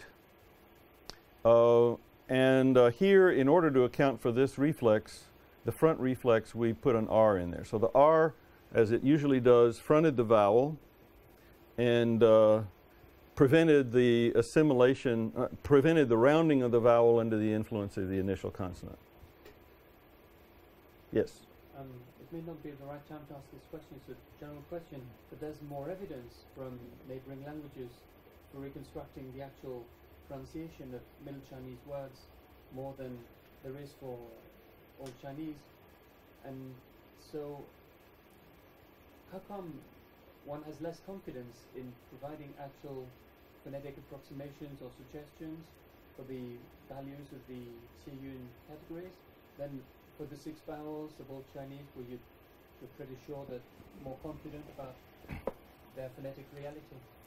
Well, first of all, there's a lot of stuff about Middle Chinese that's really absolutely clear. So, for example, if it starts with a T, it's a T, right? If it had a W in it, it probably had a W in it. So there are many features of Middle Chinese that are pretty clear, and the reason they're clear is probably because all the major dialects were consistent on that point. But the reason for the unclarity is that we have no reason to believe that a single synchronic system is being represented. So it is simply a system of pronunciation which is in these books. We don't even know if people talked like that. The most we can really assume is that this is the way they pronounced the words when they were reciting or repeating classical texts aloud. Okay, I think that's sort of the minimal assumption. So we don't think they're totally made up out of nothing, but they correlate well with, as you say, with loanwords in other languages and things like that. But the loanwords in other languages often represent slightly different varieties of speech. They don't all represent one dialect. And different layers of loanwords represent different dialects. So it's mostly because it's not a single synchronic system. Okay. I sometimes use the example of an American the pronunciations in an American dictionary. Well, anyway, I won't go through the whole deal, but in fact no one, as far as I know, makes all the distinctions that are made in the pronunciation entries in American dictionaries, because most of us have one fewer vowel than is marked, and except in eastern New England, and not everybody has w versus hua, but that'll always be marked and things like that. So we needn't exaggerate the artificialness of the Middle Chinese system, but in fact we can't treat it as if it were a synchronic phonological system of an actual language. Okay. Well, let's go on down here. This is kind of nice. The word for tortoise is kura. Again, the same sort of thing happens as with the labial initials. And this yu. Again, why would you have guo and yu written with the same phonetic? Well, it's all because one is type A and one is type B, and one has an R and one doesn't have an R. And if you go back to the old Chinese, it's not that different, but you got something like wick in Middle Chinese and then yu in Mandarin. Bing is interesting because in this case, we have very direct evidence for the R. In quite a few cases we do actually, but we have very direct evidence for the R in this case because there's also a doublet, there's a form ling, which L-I-N-G in Middle Chinese, which also means ice, and there are various, I think we may even have disyllabic forms, I'm not sure, but anyway, it's very clear that this had an R, and that accords with the fact that it does not assimilate. If it did not have the R, it would come out as feng, but because of the R, it comes out as bing, and so forth. And the bottom is just what you usually have. Okay, well, if you had the T coda in type B, you had the same fronting process that you had in type A when both the initial and the coda were acute. And this has been overlooked in some cases, actually. But you also have assimilation, apparent kinds of assimilation, when the initial is either labial or labialized, and you also have an additional distinction that's present after grave initials that's not there after acute initials, because this process happened after acute initials but not grave initials. So there are more contrasts after grave initials than after acute initials. But this word, I don't care what dictionary you look at it in, it will be treated as if it is I schwa. It's a historical accident because Wang Li got it wrong in his 1937 paper, and everybody goes by that paper. But if you look at the rhyming, it's very clear that this rhymes as schwa j, never as I j, and it's fronted by this same process. I don't think any of the rest of that's too difficult unless somebody has a question. I have a question on the previous slide. On what? The preceding slide. You have eyes, right? Yeah. Why not you put the hyphen in between the run? You have a double link. Well, we probably should. It's probably just a mistake. We don't have a P prefix, okay? So if it's a P pre-syllable if it occurs at all. And the fact that we have a ling form suggests that we did have our explanation for that would be that there was a disyllabic form where the minor syllable got lost. Just as with the words for writing brush, we had cases where some dialects had lost the first syllable. So we should probably put a period in here, but we shouldn't. We don't have any reason to put a hyphen. We don't have a P prefix. I've been sort of trying to get Laurent to go along with a P prefix because it seems like there are a few cases where we would need it, but we really don't have, he's right, we don't have good enough reason to at this point.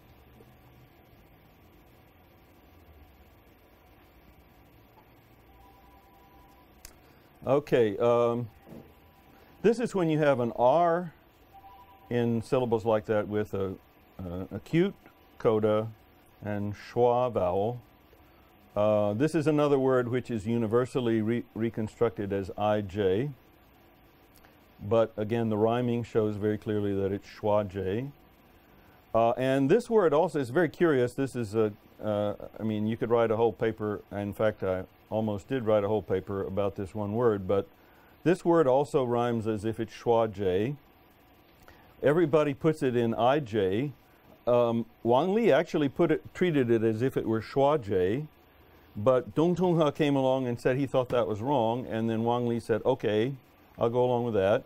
And ever since then, everybody has treated it as if it's in the zhibu instead of the weibu, is what it amounts to in traditional terms.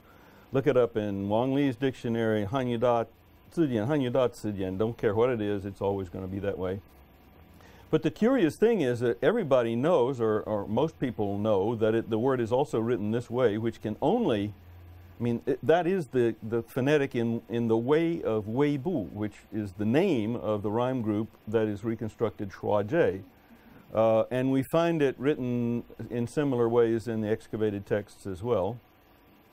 In fact, this thing, part of this may be the banzi, the original graph of Mei itself. Then we've got pin instead of fun and so forth. Okay. Yeah. Well, this is used as a phonetic, but it's, oh, there I did it again. Probably, I can't think of an example, but it's used as a phonetic, but I don't think the Shuo one says that this has a phonetic element in it. But the Shuo one does give this, I believe it's this, if not this, a similar thing, as a guwen form of the word. So it's right there in the Shuo one. Oh, no, it's you know, one of the processes that applies to a writing system is that if you have two graphic elements that are similar in shape, there will be a tendency to write them the same way, even if the sound has nothing to do with it, if the two sounds have nothing to do with each other. So that, I think, is what you've got here. Well, just a couple of things. These are kind of nice. We think in this case, actually, the vowel rounded and the R disappeared, so the R had no effect on the following vowel here. But anyway, there are definitely L initial words in this phonetic series, and so it looks like, and on the other hand, it seems to rhyme as schwa im, so it looks like prum is the best reconstruction for wind. Lin comes out as rum or something. And then we've got another word, srum, which both of them refer to trees. This is supposed to be forest. This is supposed to be dense trees or something. It seems clear that they're somehow from the same root. Don't know why. This is an interesting one because the phonetic is li. And the phonetic clearly indicates the R. And this also is supposed to have, I mean, there's this Tibetan cognate of krup, or something like that, for to weep, or krup for a crybaby or something like that. Maybe it's a loan from Chinese, I don't know. Okay. Well, I think I'm running out of time. Is it time to quit? I can show you this is at this point I started to say skip it. Okay. There's a lot of cool stuff here. And then that's what I wrote it very early this morning. Because I see this last character right now, yes. I haven't seen before that, which seems to incorporate the phonetic part of kan, or yes. But in kan you had put this L, which apparently. Well, the L is simply a mistake. Yes, but here you have this R. Yeah, well, there is an R here because it's division 2. But the L has no reflex anyway. I really don't remember why. I think it was probably me that put the L there. I don't know memory of why it should be there. There was a period. I mean, one of the possibilities, of course, that is worth entertaining is that there wasn't just an R, but there could have been both R and L, and maybe in some cases they had the same reflexes, but. And it may well happen that when we get to a more specific knowledge of dialects, that we can begin to talk about these things sensibly. But I think for the time being, having sort of fairly strict rules about what is and is not permissible in the reconstruction is the best thing to do. I mean, if you have reason to change it, then you change it. But there are many ways to take the thing in different directions, but it's important to have some constraints. So that's why we don't. And this is, again, I think what I have learned from Laurent. In my book, I would say, well, maybe that's a prefix on that ice word, you know, or maybe there's an L in there, and I put it in there. And so that could be true, but oh, le voilà qui arrive. Okay, so I was just telling about how I learned everything I know from you. So part of the strategy is to have clear rules about what, you know, for the time being, about what is permissible and what is not. In other words, a theory of roots and affixes, and also of phonotactics,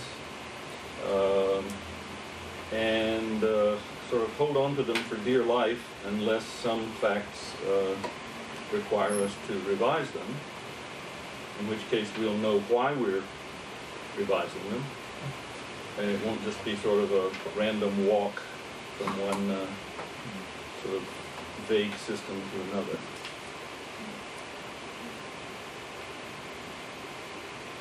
But you can see here, I mean, we have this word pit, and here's fall into a pit with the same phonetic. This is probably from the same root somehow. But we've got an R infix. I don't know if that means that a bunch of people fall into a pit together, or you fall into more than one pit at the same time, or what? Or you keep falling into a pit, but in any case, there is an R there that's not there in the other form, and it certainly looks like it ought to be similar. It ought to be from the same root.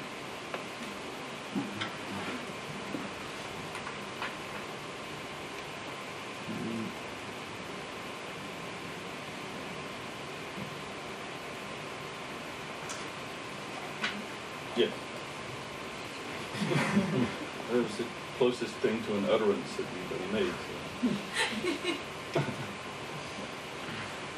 Yes, sir. At some point you said there isn't nothing I would expect from an R to do. Oh. I don't remember the word, but it was something about vowel. Yeah, the fact is that generally speaking, the effect of the R is the Middle Chinese reflexes of R, or the result of the consequences of having an R, is usually that we have a front vowel.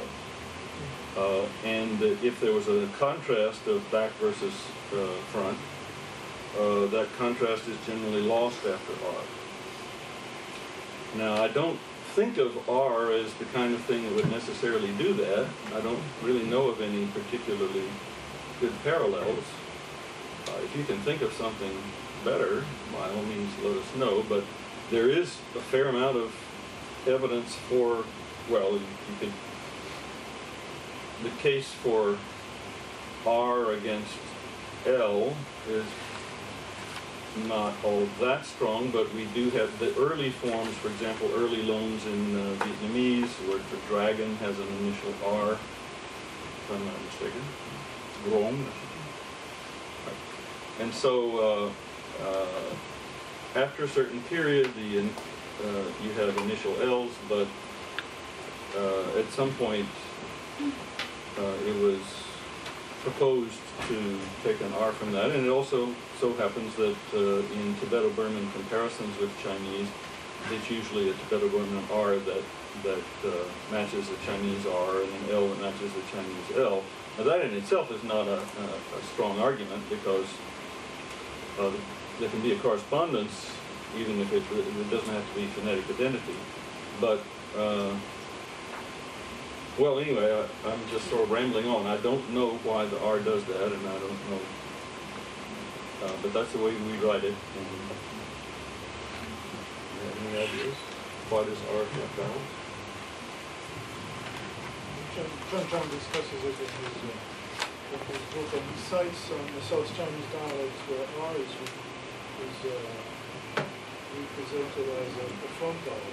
So maybe there was some kind of intermediate stage of that. Yeah. Yeah, of course, I mean, you have to realize that we're looking at the beginning and end point of a long process when we're doing this. So we don't, it may be that the process doesn't look very plausible if you just look at the beginning and the end, but they're perfectly plausible intermediate steps that would take you there. So I'm not worried too much about it, but I'm just confessing that I don't know why it would have that effect. Maybe it was, yeah, maybe it was some kind of a front R.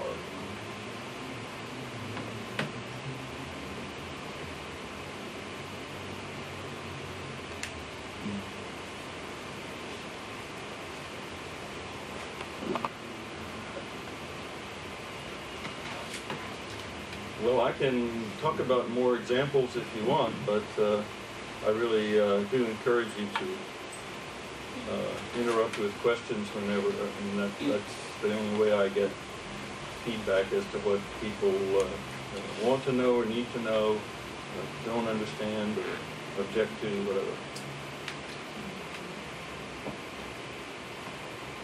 Okay, well, I think I got about to here.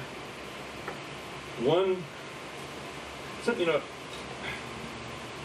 I guess in general, if you're doing a reconstruction, there are big things and there are little things. I mean, there's some sweeping phonetic changes that or sound changes and things that affect a large proportion of the vocabulary, and there are also small changes that may only affect a small proportion of the vocabulary. But if you're really going to do the history, the small ones are important too, and they're often crucial in clarifying the big ones. So it was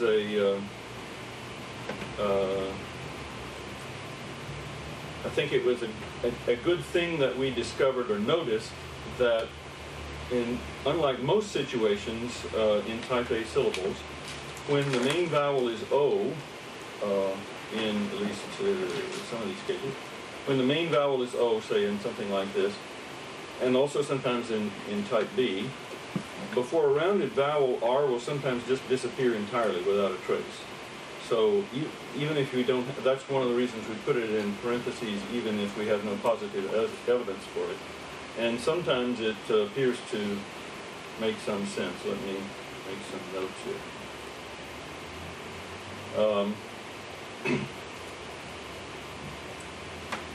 So, well, of course, the R is we believe it's an infix, and so but in some cases it could be part of the root. So let's take this word bang for country.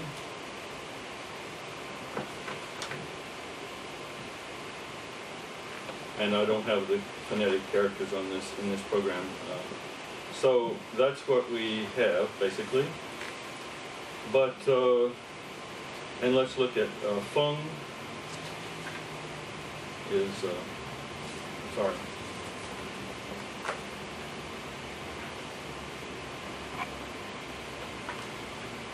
Okay, now this word has no indication that there's an R there, but by our current principles we write it this way because this is one of the environments before ONG in type B that we cannot tell whether there was an R there or not.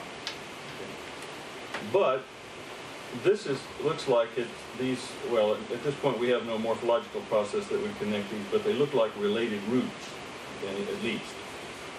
Because feng means to, in fief, to give somebody, a bunch of land, and bang is a country. Okay, so it's not implausible that these forms should be related, and if they're related, then the R could be part of the root in both cases. Another pair like that, which I'm fond of, but again, we don't really have any process to relate them, is jia. This is home, I guess. And ju, we've mentioned this, but So here's another case, probably also because by the relevant time the vowel was already rounded, that we can't tell whether there was an R there or not. And this means well, there's also a question, sort of a related question of this form,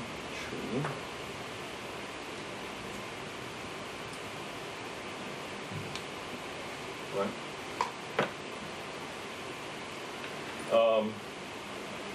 I'm not sure what we have in there for that now, but maybe Laurent. TQH. TQH. Yeah. That's what's it is.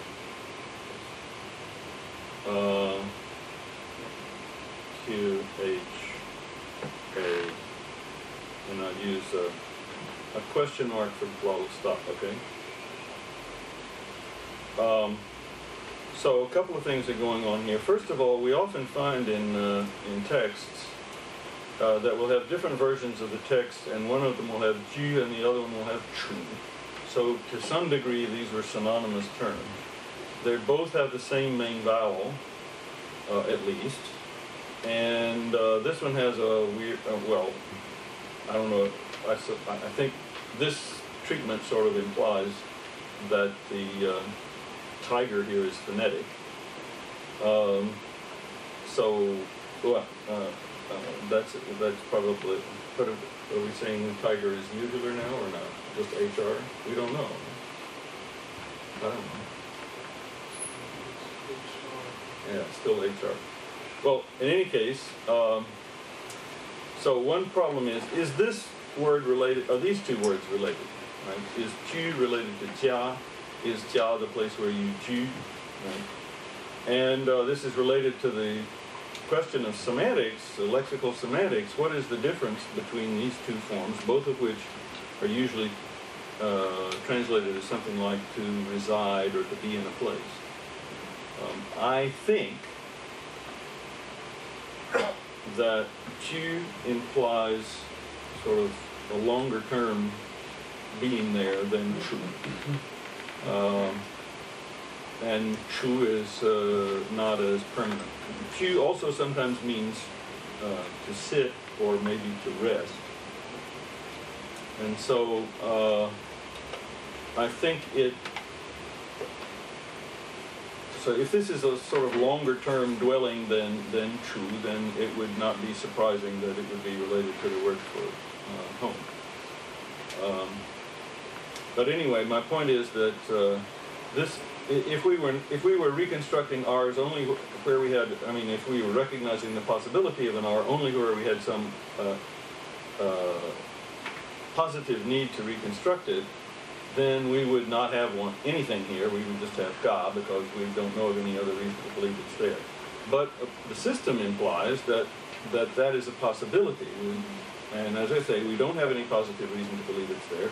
But sometimes it's possible to make these connections, and there may be something to it. Let's see, where else was that? Let's see.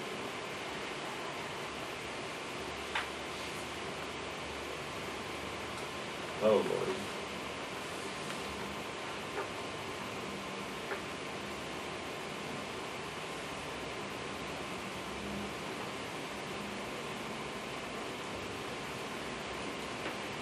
Maybe we should look at these.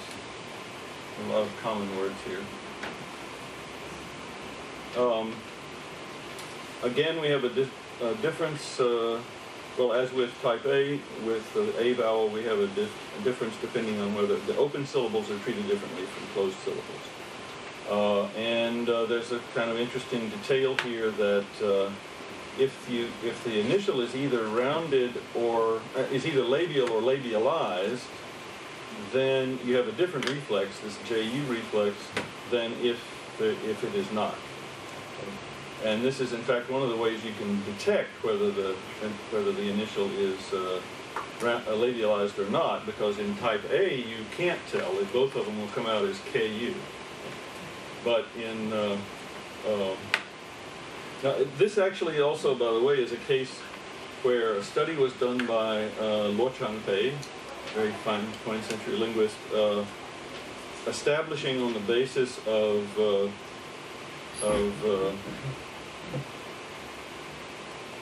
rhymes in poetry where the JU and JO were distinguished.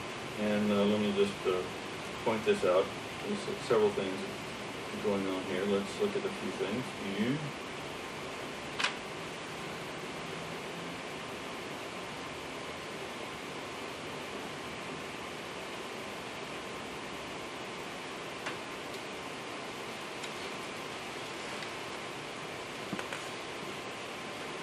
These are two rhymes in the Cheiyun, in the Pingshan. This is the Pingshan rhymes. They are right next to each other, and they both begin with the same initial consonant. And this is one of the this part of the structure of the book, or the organization of the book. It is significant, I'm sure, that these are put together.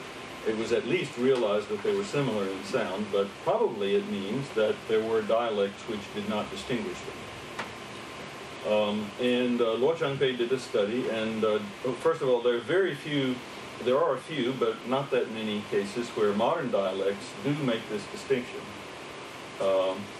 It's in the, I think it's in the same place, I'm doing this from memory, but I think it's in the same general region as Luo Changpei found the distinction in poetry. So what he did was he went back and looked at, I don't know which, probably poetry of more or less the early Chinese period, and tried to see whether the poets mixed these two rhymes, interchangeably, or whether they distinguished them.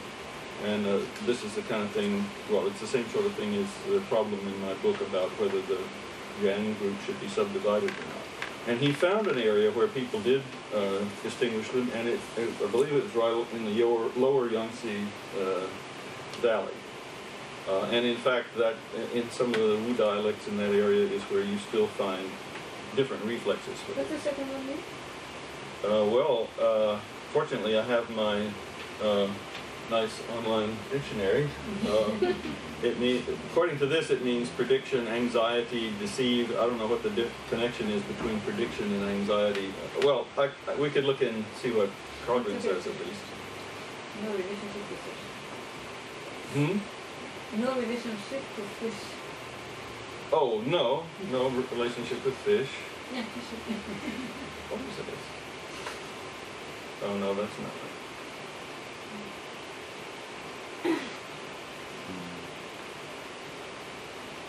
Oh, right.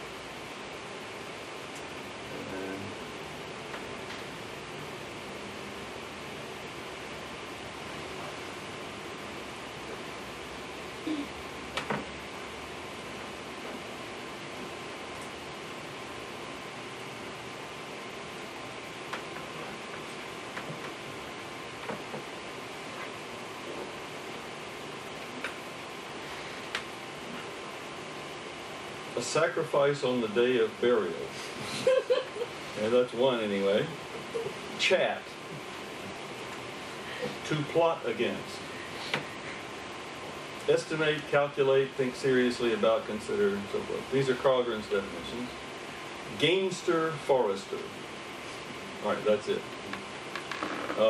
Well, you see what we're up against, but probably one of the things which we recognize that we need to do and haven't really managed to do yet is to go back and check which of these glosses really are to be taken seriously and which of them are hapax legamina that just occur in one text and somebody says it ought to be interpreted as such and such a thing. Because some of them are just lone characters and we don't know, we don't even know if it's correct to consider them lone characters for such and such another meaning. But, yeah, so in fact, all I can say is I really don't know what this other thing is as close as I can get. Notice, by the way, that we came across, in looking at them, we came across these other things like, this word which means ignorant or stupid is from that. So this is so-called, both of these are yu bu. and this one is ho hu. Okay, so yu bu is a and ho hu is o. And so if there's, it makes some sense, if there's a rounded initial, it has more or less the same effect as if the vowel were rounded and those two merge. But, again, as I say, there was only a minority of Middle Chinese dialects which made this distinction at all. So that's one of the reasons, again, why we don't want to treat this as a reconstruction, because the vowel system that's implied by one part of the system might be quite different from the system implied by some other set of data, just because they made different decisions about which dialects to represent, which dialect distinctions to represent. But this is something to notice about the, did we put up the, do we put up the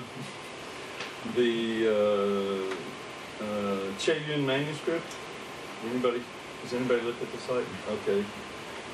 Well, this is kind of cool.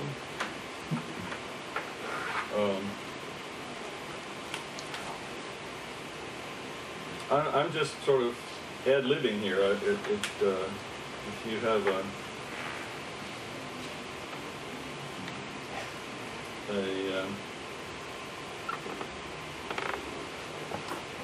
specific question, please interrupt me. But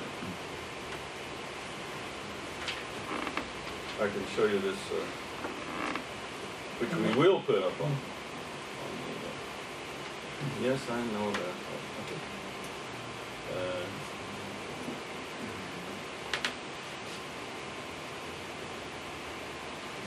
All right, so this is this manuscript that was found in 1947 in the former Palace Museum in Beijing. I don't know why it's over to the side.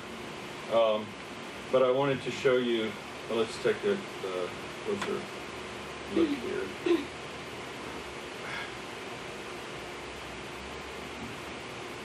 At the way the rhymes are treated.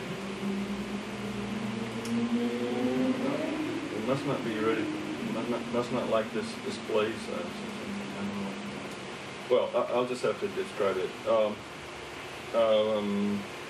We have a lot of cases like this where adjacent rhymes in the Che-Yun have the same initial consonant, and they're obviously similar, at least phonetically. And so those are probably cases where, we know that in the process of writing this dictionary, what they did is they took their already existed dictionaries, which are probably done in different places, and where they had disagreement. Some people might disagree with them, and so basically they took all of the distinctions that had been made in any of these previous rhyme dictionaries, and they included them all.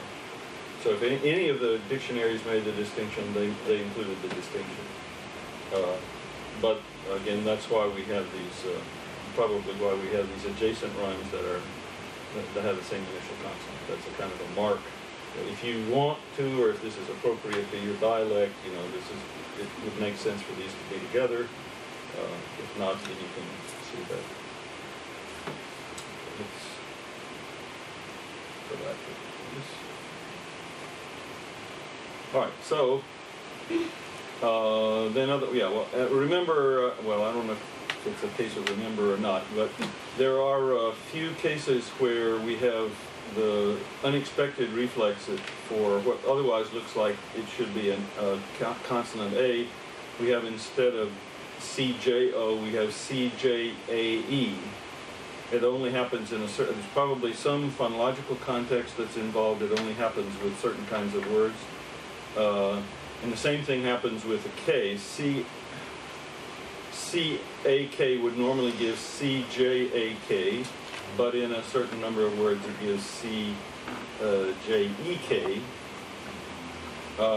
And we think it's probably, so one thing involved is dialect, probably. But let's just look here. So the word to not have, wu, is in this group, and we can't tell. It probably doesn't have an R. I would think that this would be a fairly simple word that would, almost a sort of function word, so you can expect it to have a reduced phonological structure, but we put it in anyway. And since it's a labial, it goes to MJU.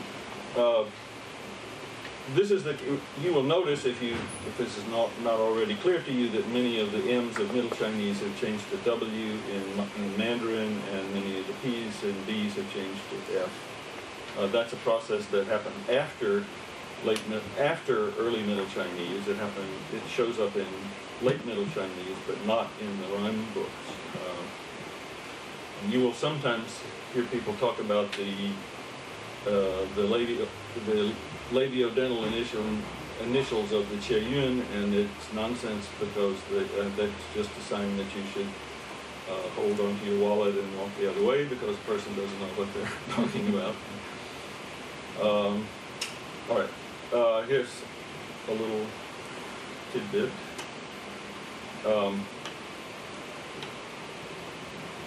So here's the Wu. I'm doing it in the opposite order here.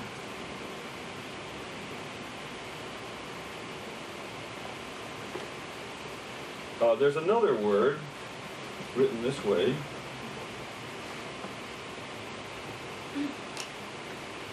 Now these are generally treated as homonyms, but this one means don't. Okay. And one of the little sort of footnotes in my book is I think these originally had different main vowels. So actually this is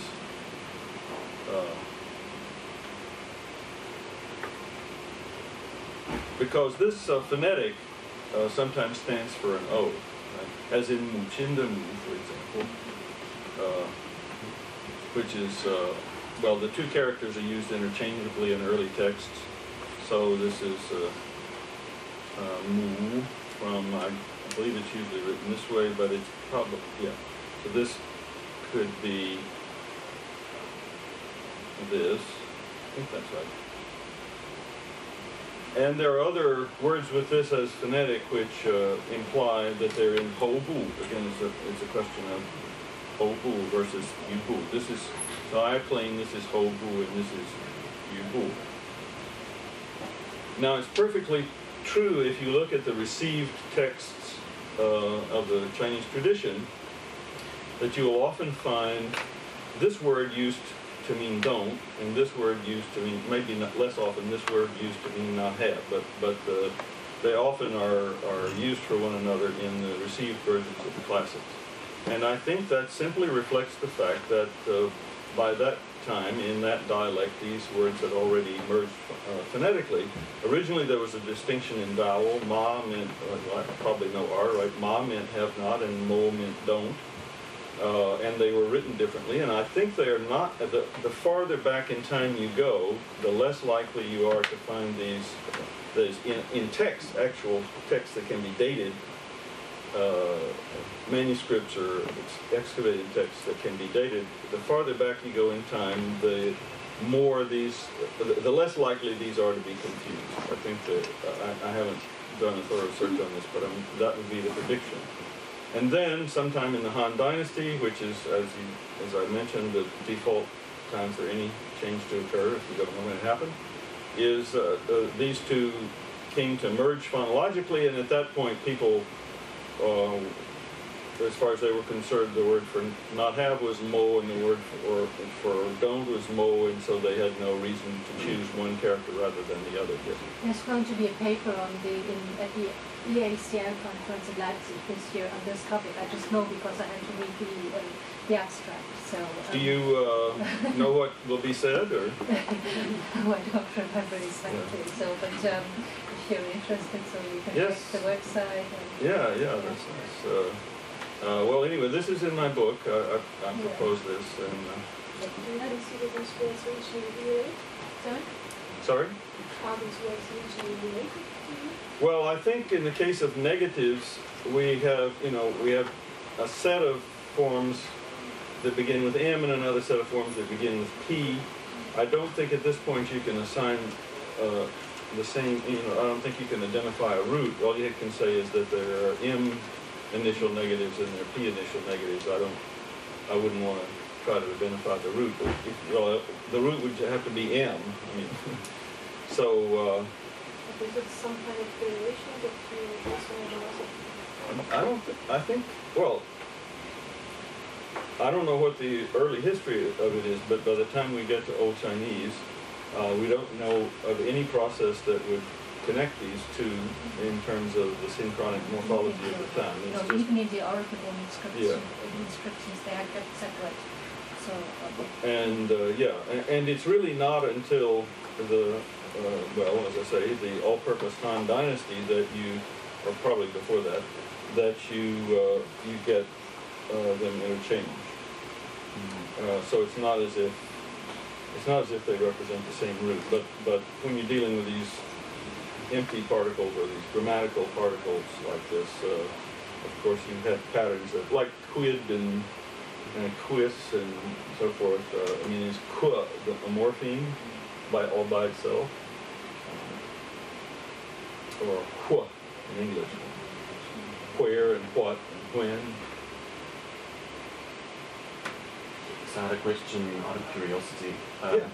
Well, that's the only good reason, right? It's just that it's not clear. But it's something that I have always wondered about. It's about and mo in Cantonese. What is the relationship of these two?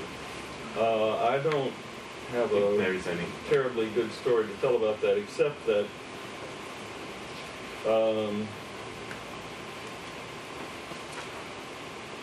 well, I mean, I know what is like pu, and mo is like male. Male. So that much is clear. There are many dialects where the regular development of Middle Chinese MJU would be to a syllabic nasal. Okay. But I don't think we can speak. I mean, we don't really have a terribly good. At least I don't have a terribly good story to tell about those particular forms. And it appears that Cantonese has lost the P negatives and has only M negatives. Or maybe the was there all along and just wasn't recorded in the rhyme books because it wasn't easy to figure out what the rhyme was, or no way to write it. What were you going to say? the pragmatic distinction is, for example, in modern Mandarin, it's clearly on structure. So if you have pu and mayo, and I think it must be some sort of the same thing for Cantonese, but it's just, of course, you have to figure out where it comes from. So That's I wanted to know because I was surprised at first by the fact that it's written down with implanted characters. With what? Implanted characters. I mean, specific characters which are. Well, you know, this is what Laurent was emphasizing before. The spoken dialects have vocabulary that's probably just never made it into the rhyme books in the first place. And let's see. Well, in Southern Min, you have bo, which is sort of like mo, I think. And isn't my memory is failing me, but the negative is like Cantonese, right? How do you say not? Exactly the same thing. So, so at least, I mean, that's more or less shared, similar things shared between Min and Cantonese, and Min and Cantonese are not especially closely related, so it's probably a retention rather, it could be a retention rather than an innovation. So it could be rather old. Yeah, or it even could be, I don't know yet now how it's written, but there is another negative in classical Chinese, the way, you know, this one. No, it's written like with myself, wu, with the mouth radical. Oh yeah, So I see, yeah, so because this can better into, or this can to a certain extent interchange with wu, so.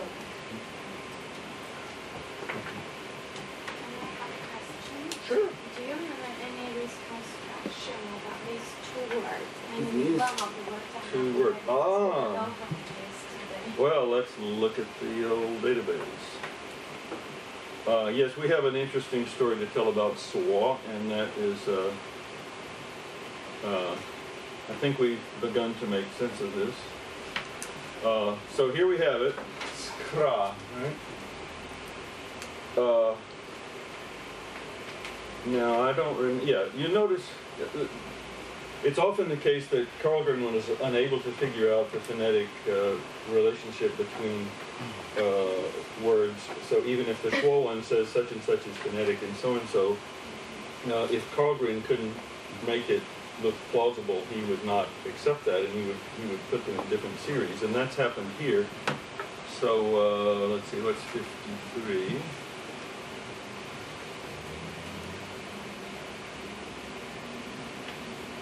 So according to, I believe it says, according to the Schwa one, it says that hu is phonetic, which is that's hu over here. Okay. Then you have to decide whether this is velar or uvular. Well, anyway, let's see.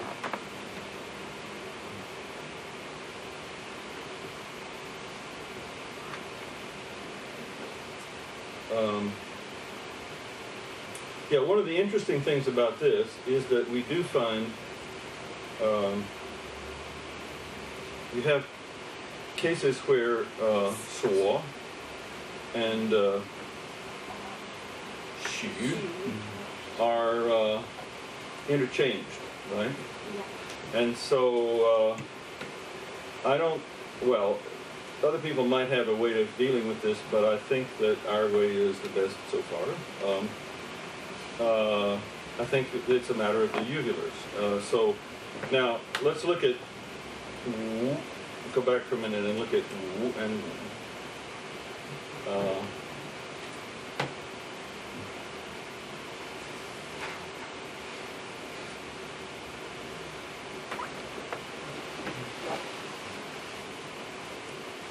okay, as far as Middle Chinese can tell us, these words are entirely homonyms.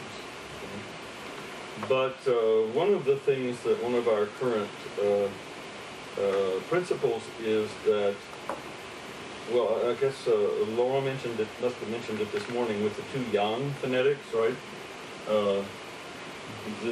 This kind of yang and this kind of yang. Where you have phonetics which look like homonyms, but and where both are widely used as phonetics, but they have little contact with each other, there's a little overlap between the words written, then you can probably assume that they became homonyms late, and that originally they were not homonyms.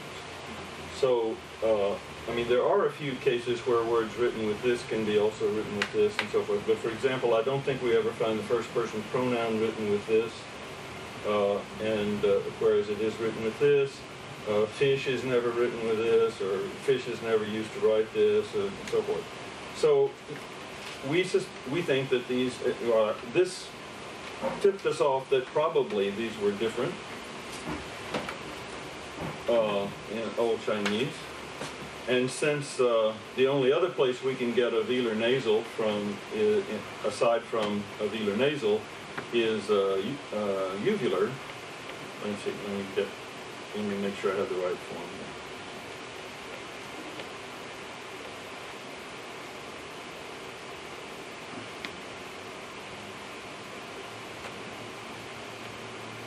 Yeah, okay, so ka. Well, we have a large sort of a lot of talk here, but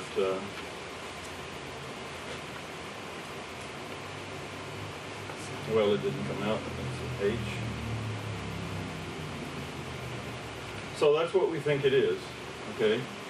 And now the former story, for example, Li Fangui already was reconstructing voiceless resonance, and so Li Fangui, for instance, for wu, this wu would have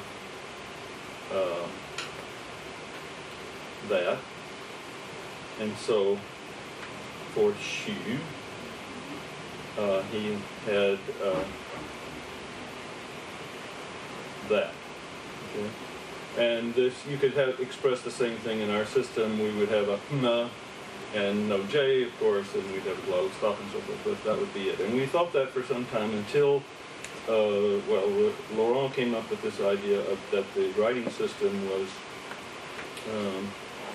not just a matter of memorizing thousands of forms, but it was really based on a kind of a set of phonetics for different syllable types, and these probably are different types of syllables. And interestingly, I was going to mention this tomorrow, but let's see, I was looking through, just sort of quickly scanning through. I don't remember now where the, oh, it's probably in the database actually.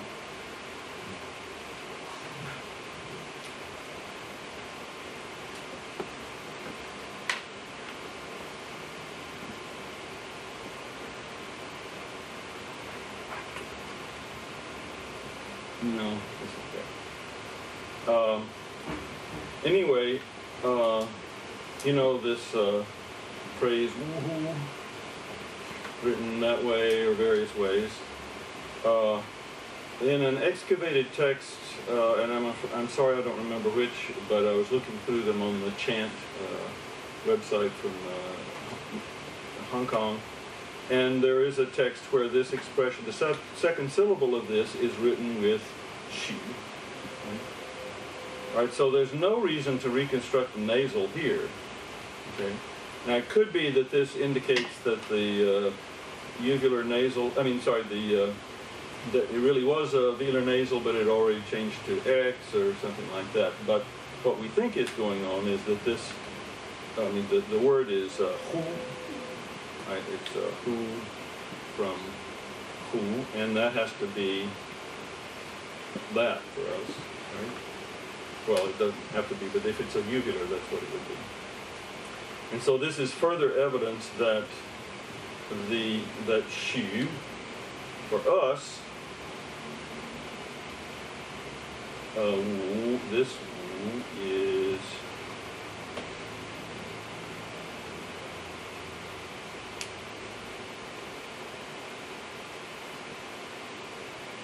just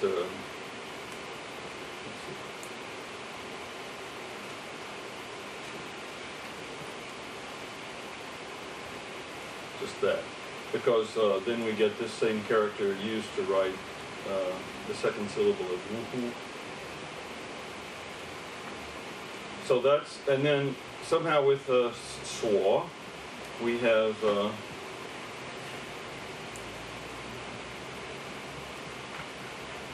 let me make sure I have it right.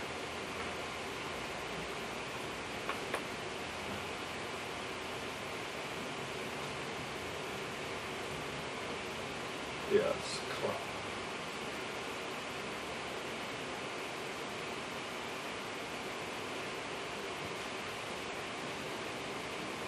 And who,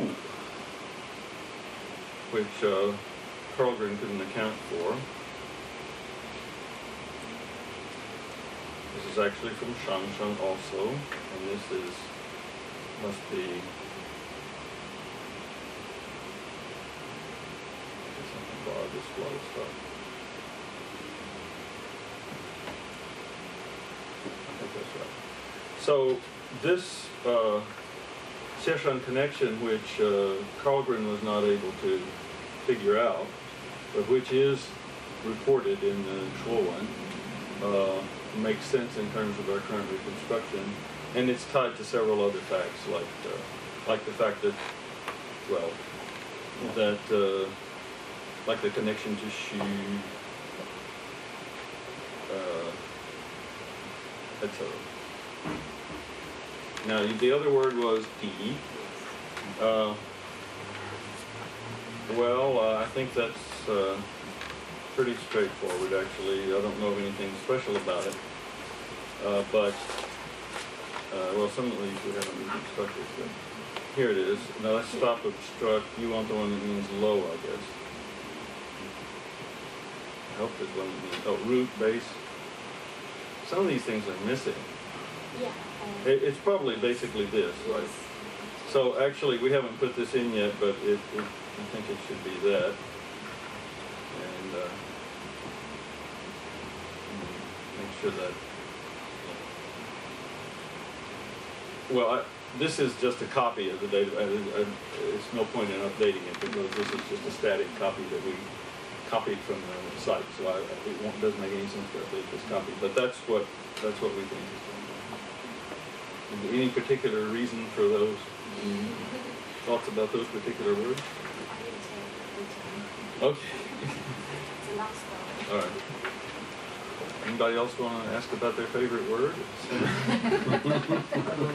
About the Old Chinese for mother. Yes. Formerly you had O or Schwa, so you had an alternative there. Well, I think the O is earlier, and the schwa, yeah, this is, I mean, again, I would like to know when and where this happened, but it looks like there are all sorts of good reasons for reconstructing mother with, as this way. Actually, there could be an O, an R there as well, but probably not, right? But the trouble is, it rhymes as schwa a lot, right? Most of the time, it rhymes in the text we see it rhymes as schwa. Now, it's in my book. I don't remember at least some words with this phonetic do rhyme as O. I think in Zhuangzi or something. And another parallel case is the word for, you know, the area of land, which is the same thing exactly. Oh, sorry, this should be 2 M's.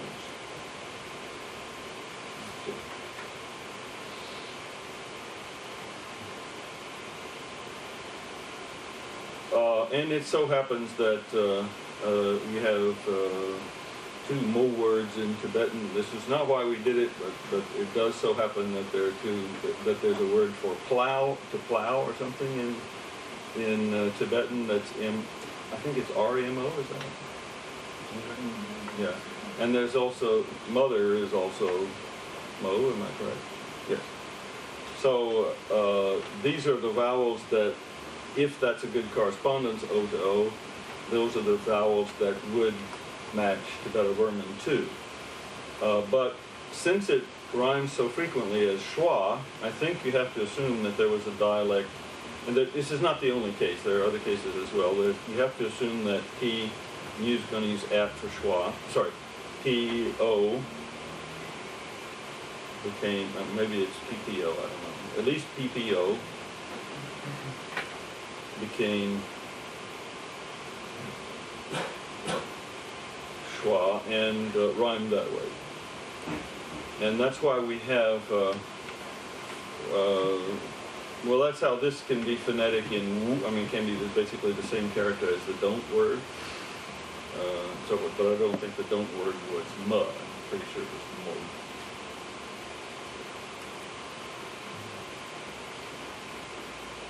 Okay.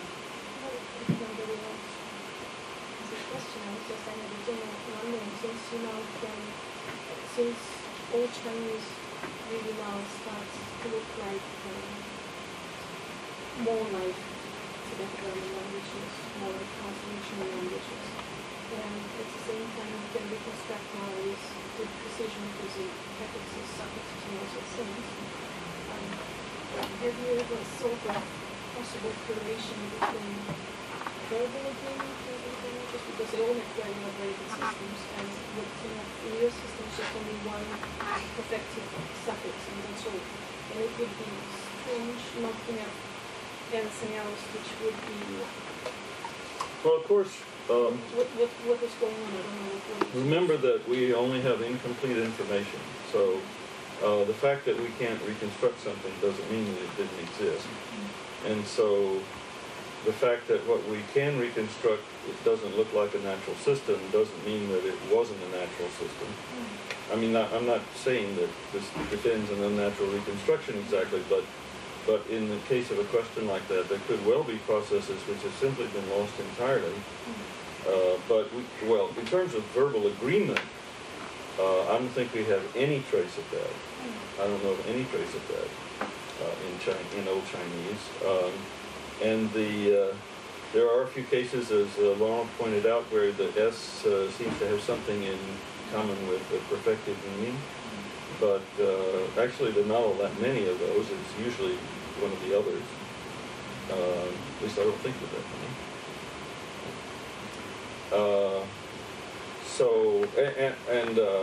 I'm flattered to hear you talk about precision, but I mean, we are certainly in the early stages of figuring out the prefix system. It's a very complicated story, and some parts of it, I think, are, well, the part about the part we like the best, I think you can see if you disagree or not, but the part we like the best is the parts that we can confirm by connecting them with either min or with loan words in Miao Yao. To the extent that we can tell a consistent story that connects the Old Chinese information with min, with Miao Yao, Hmong Yan, that's the kind of thing where you have converging kinds of evidence. That's when you can be more or less confident that you're probably on the right track. Now, if you limit yourself to things that you have already had that confirmation on, you won't ever find them. I mean, you have to come up with an idea about how they're related and then check it. Just as there's no way to sort of just empirically from the rhymes, it's probably pretty hard to separate out A-N, E-N, O-N if you don't have any prediction as to which should be which. But once you have a hypothesis that you can check, then you can make progress, and either it's supported by the data and you sort of hang on to it, or else it looks like you're going up a blind alley. So the prefix business is very much, I mean, different prefixes are in different stages like that. I think we like the M prefix, certainly the volitional action thing. I mean, most of the M's that Laurent talked about, I think, seem pretty solid. The capital N seems pretty solid. S, at least one of this function of applicative seems to be nice. Actually, yeah, what is the S in swa, you think? Is that the I mean, depending on what the root means, but if the root means the verb being located at its place of being located. Yeah, so it's that, yeah, or the circumstance, whatever. Circumstantial, yeah. place of time or action. I was going to say, when we were talking about Ju and Chu, there's a lot that needs to be figured out about these forms. Chu, for example, is, well, as we reconstruct it, it's connected to as we now reconstruct it, it's connected to Swa. We've got Q, Q, H, A, glottal stop. That would be more or less the root. And sometimes you got an R, sometimes you don't. Sometimes you got a prefix, sometimes you don't. But we also need to make sure that, well, it would be nice to know more precisely what the semantics of Chu and Chu are. Because, as I say, in some cases they seem to be used interchangeably, but they're not always interchangeably active. I don't think they're forms of the same root. I think they're two different roots.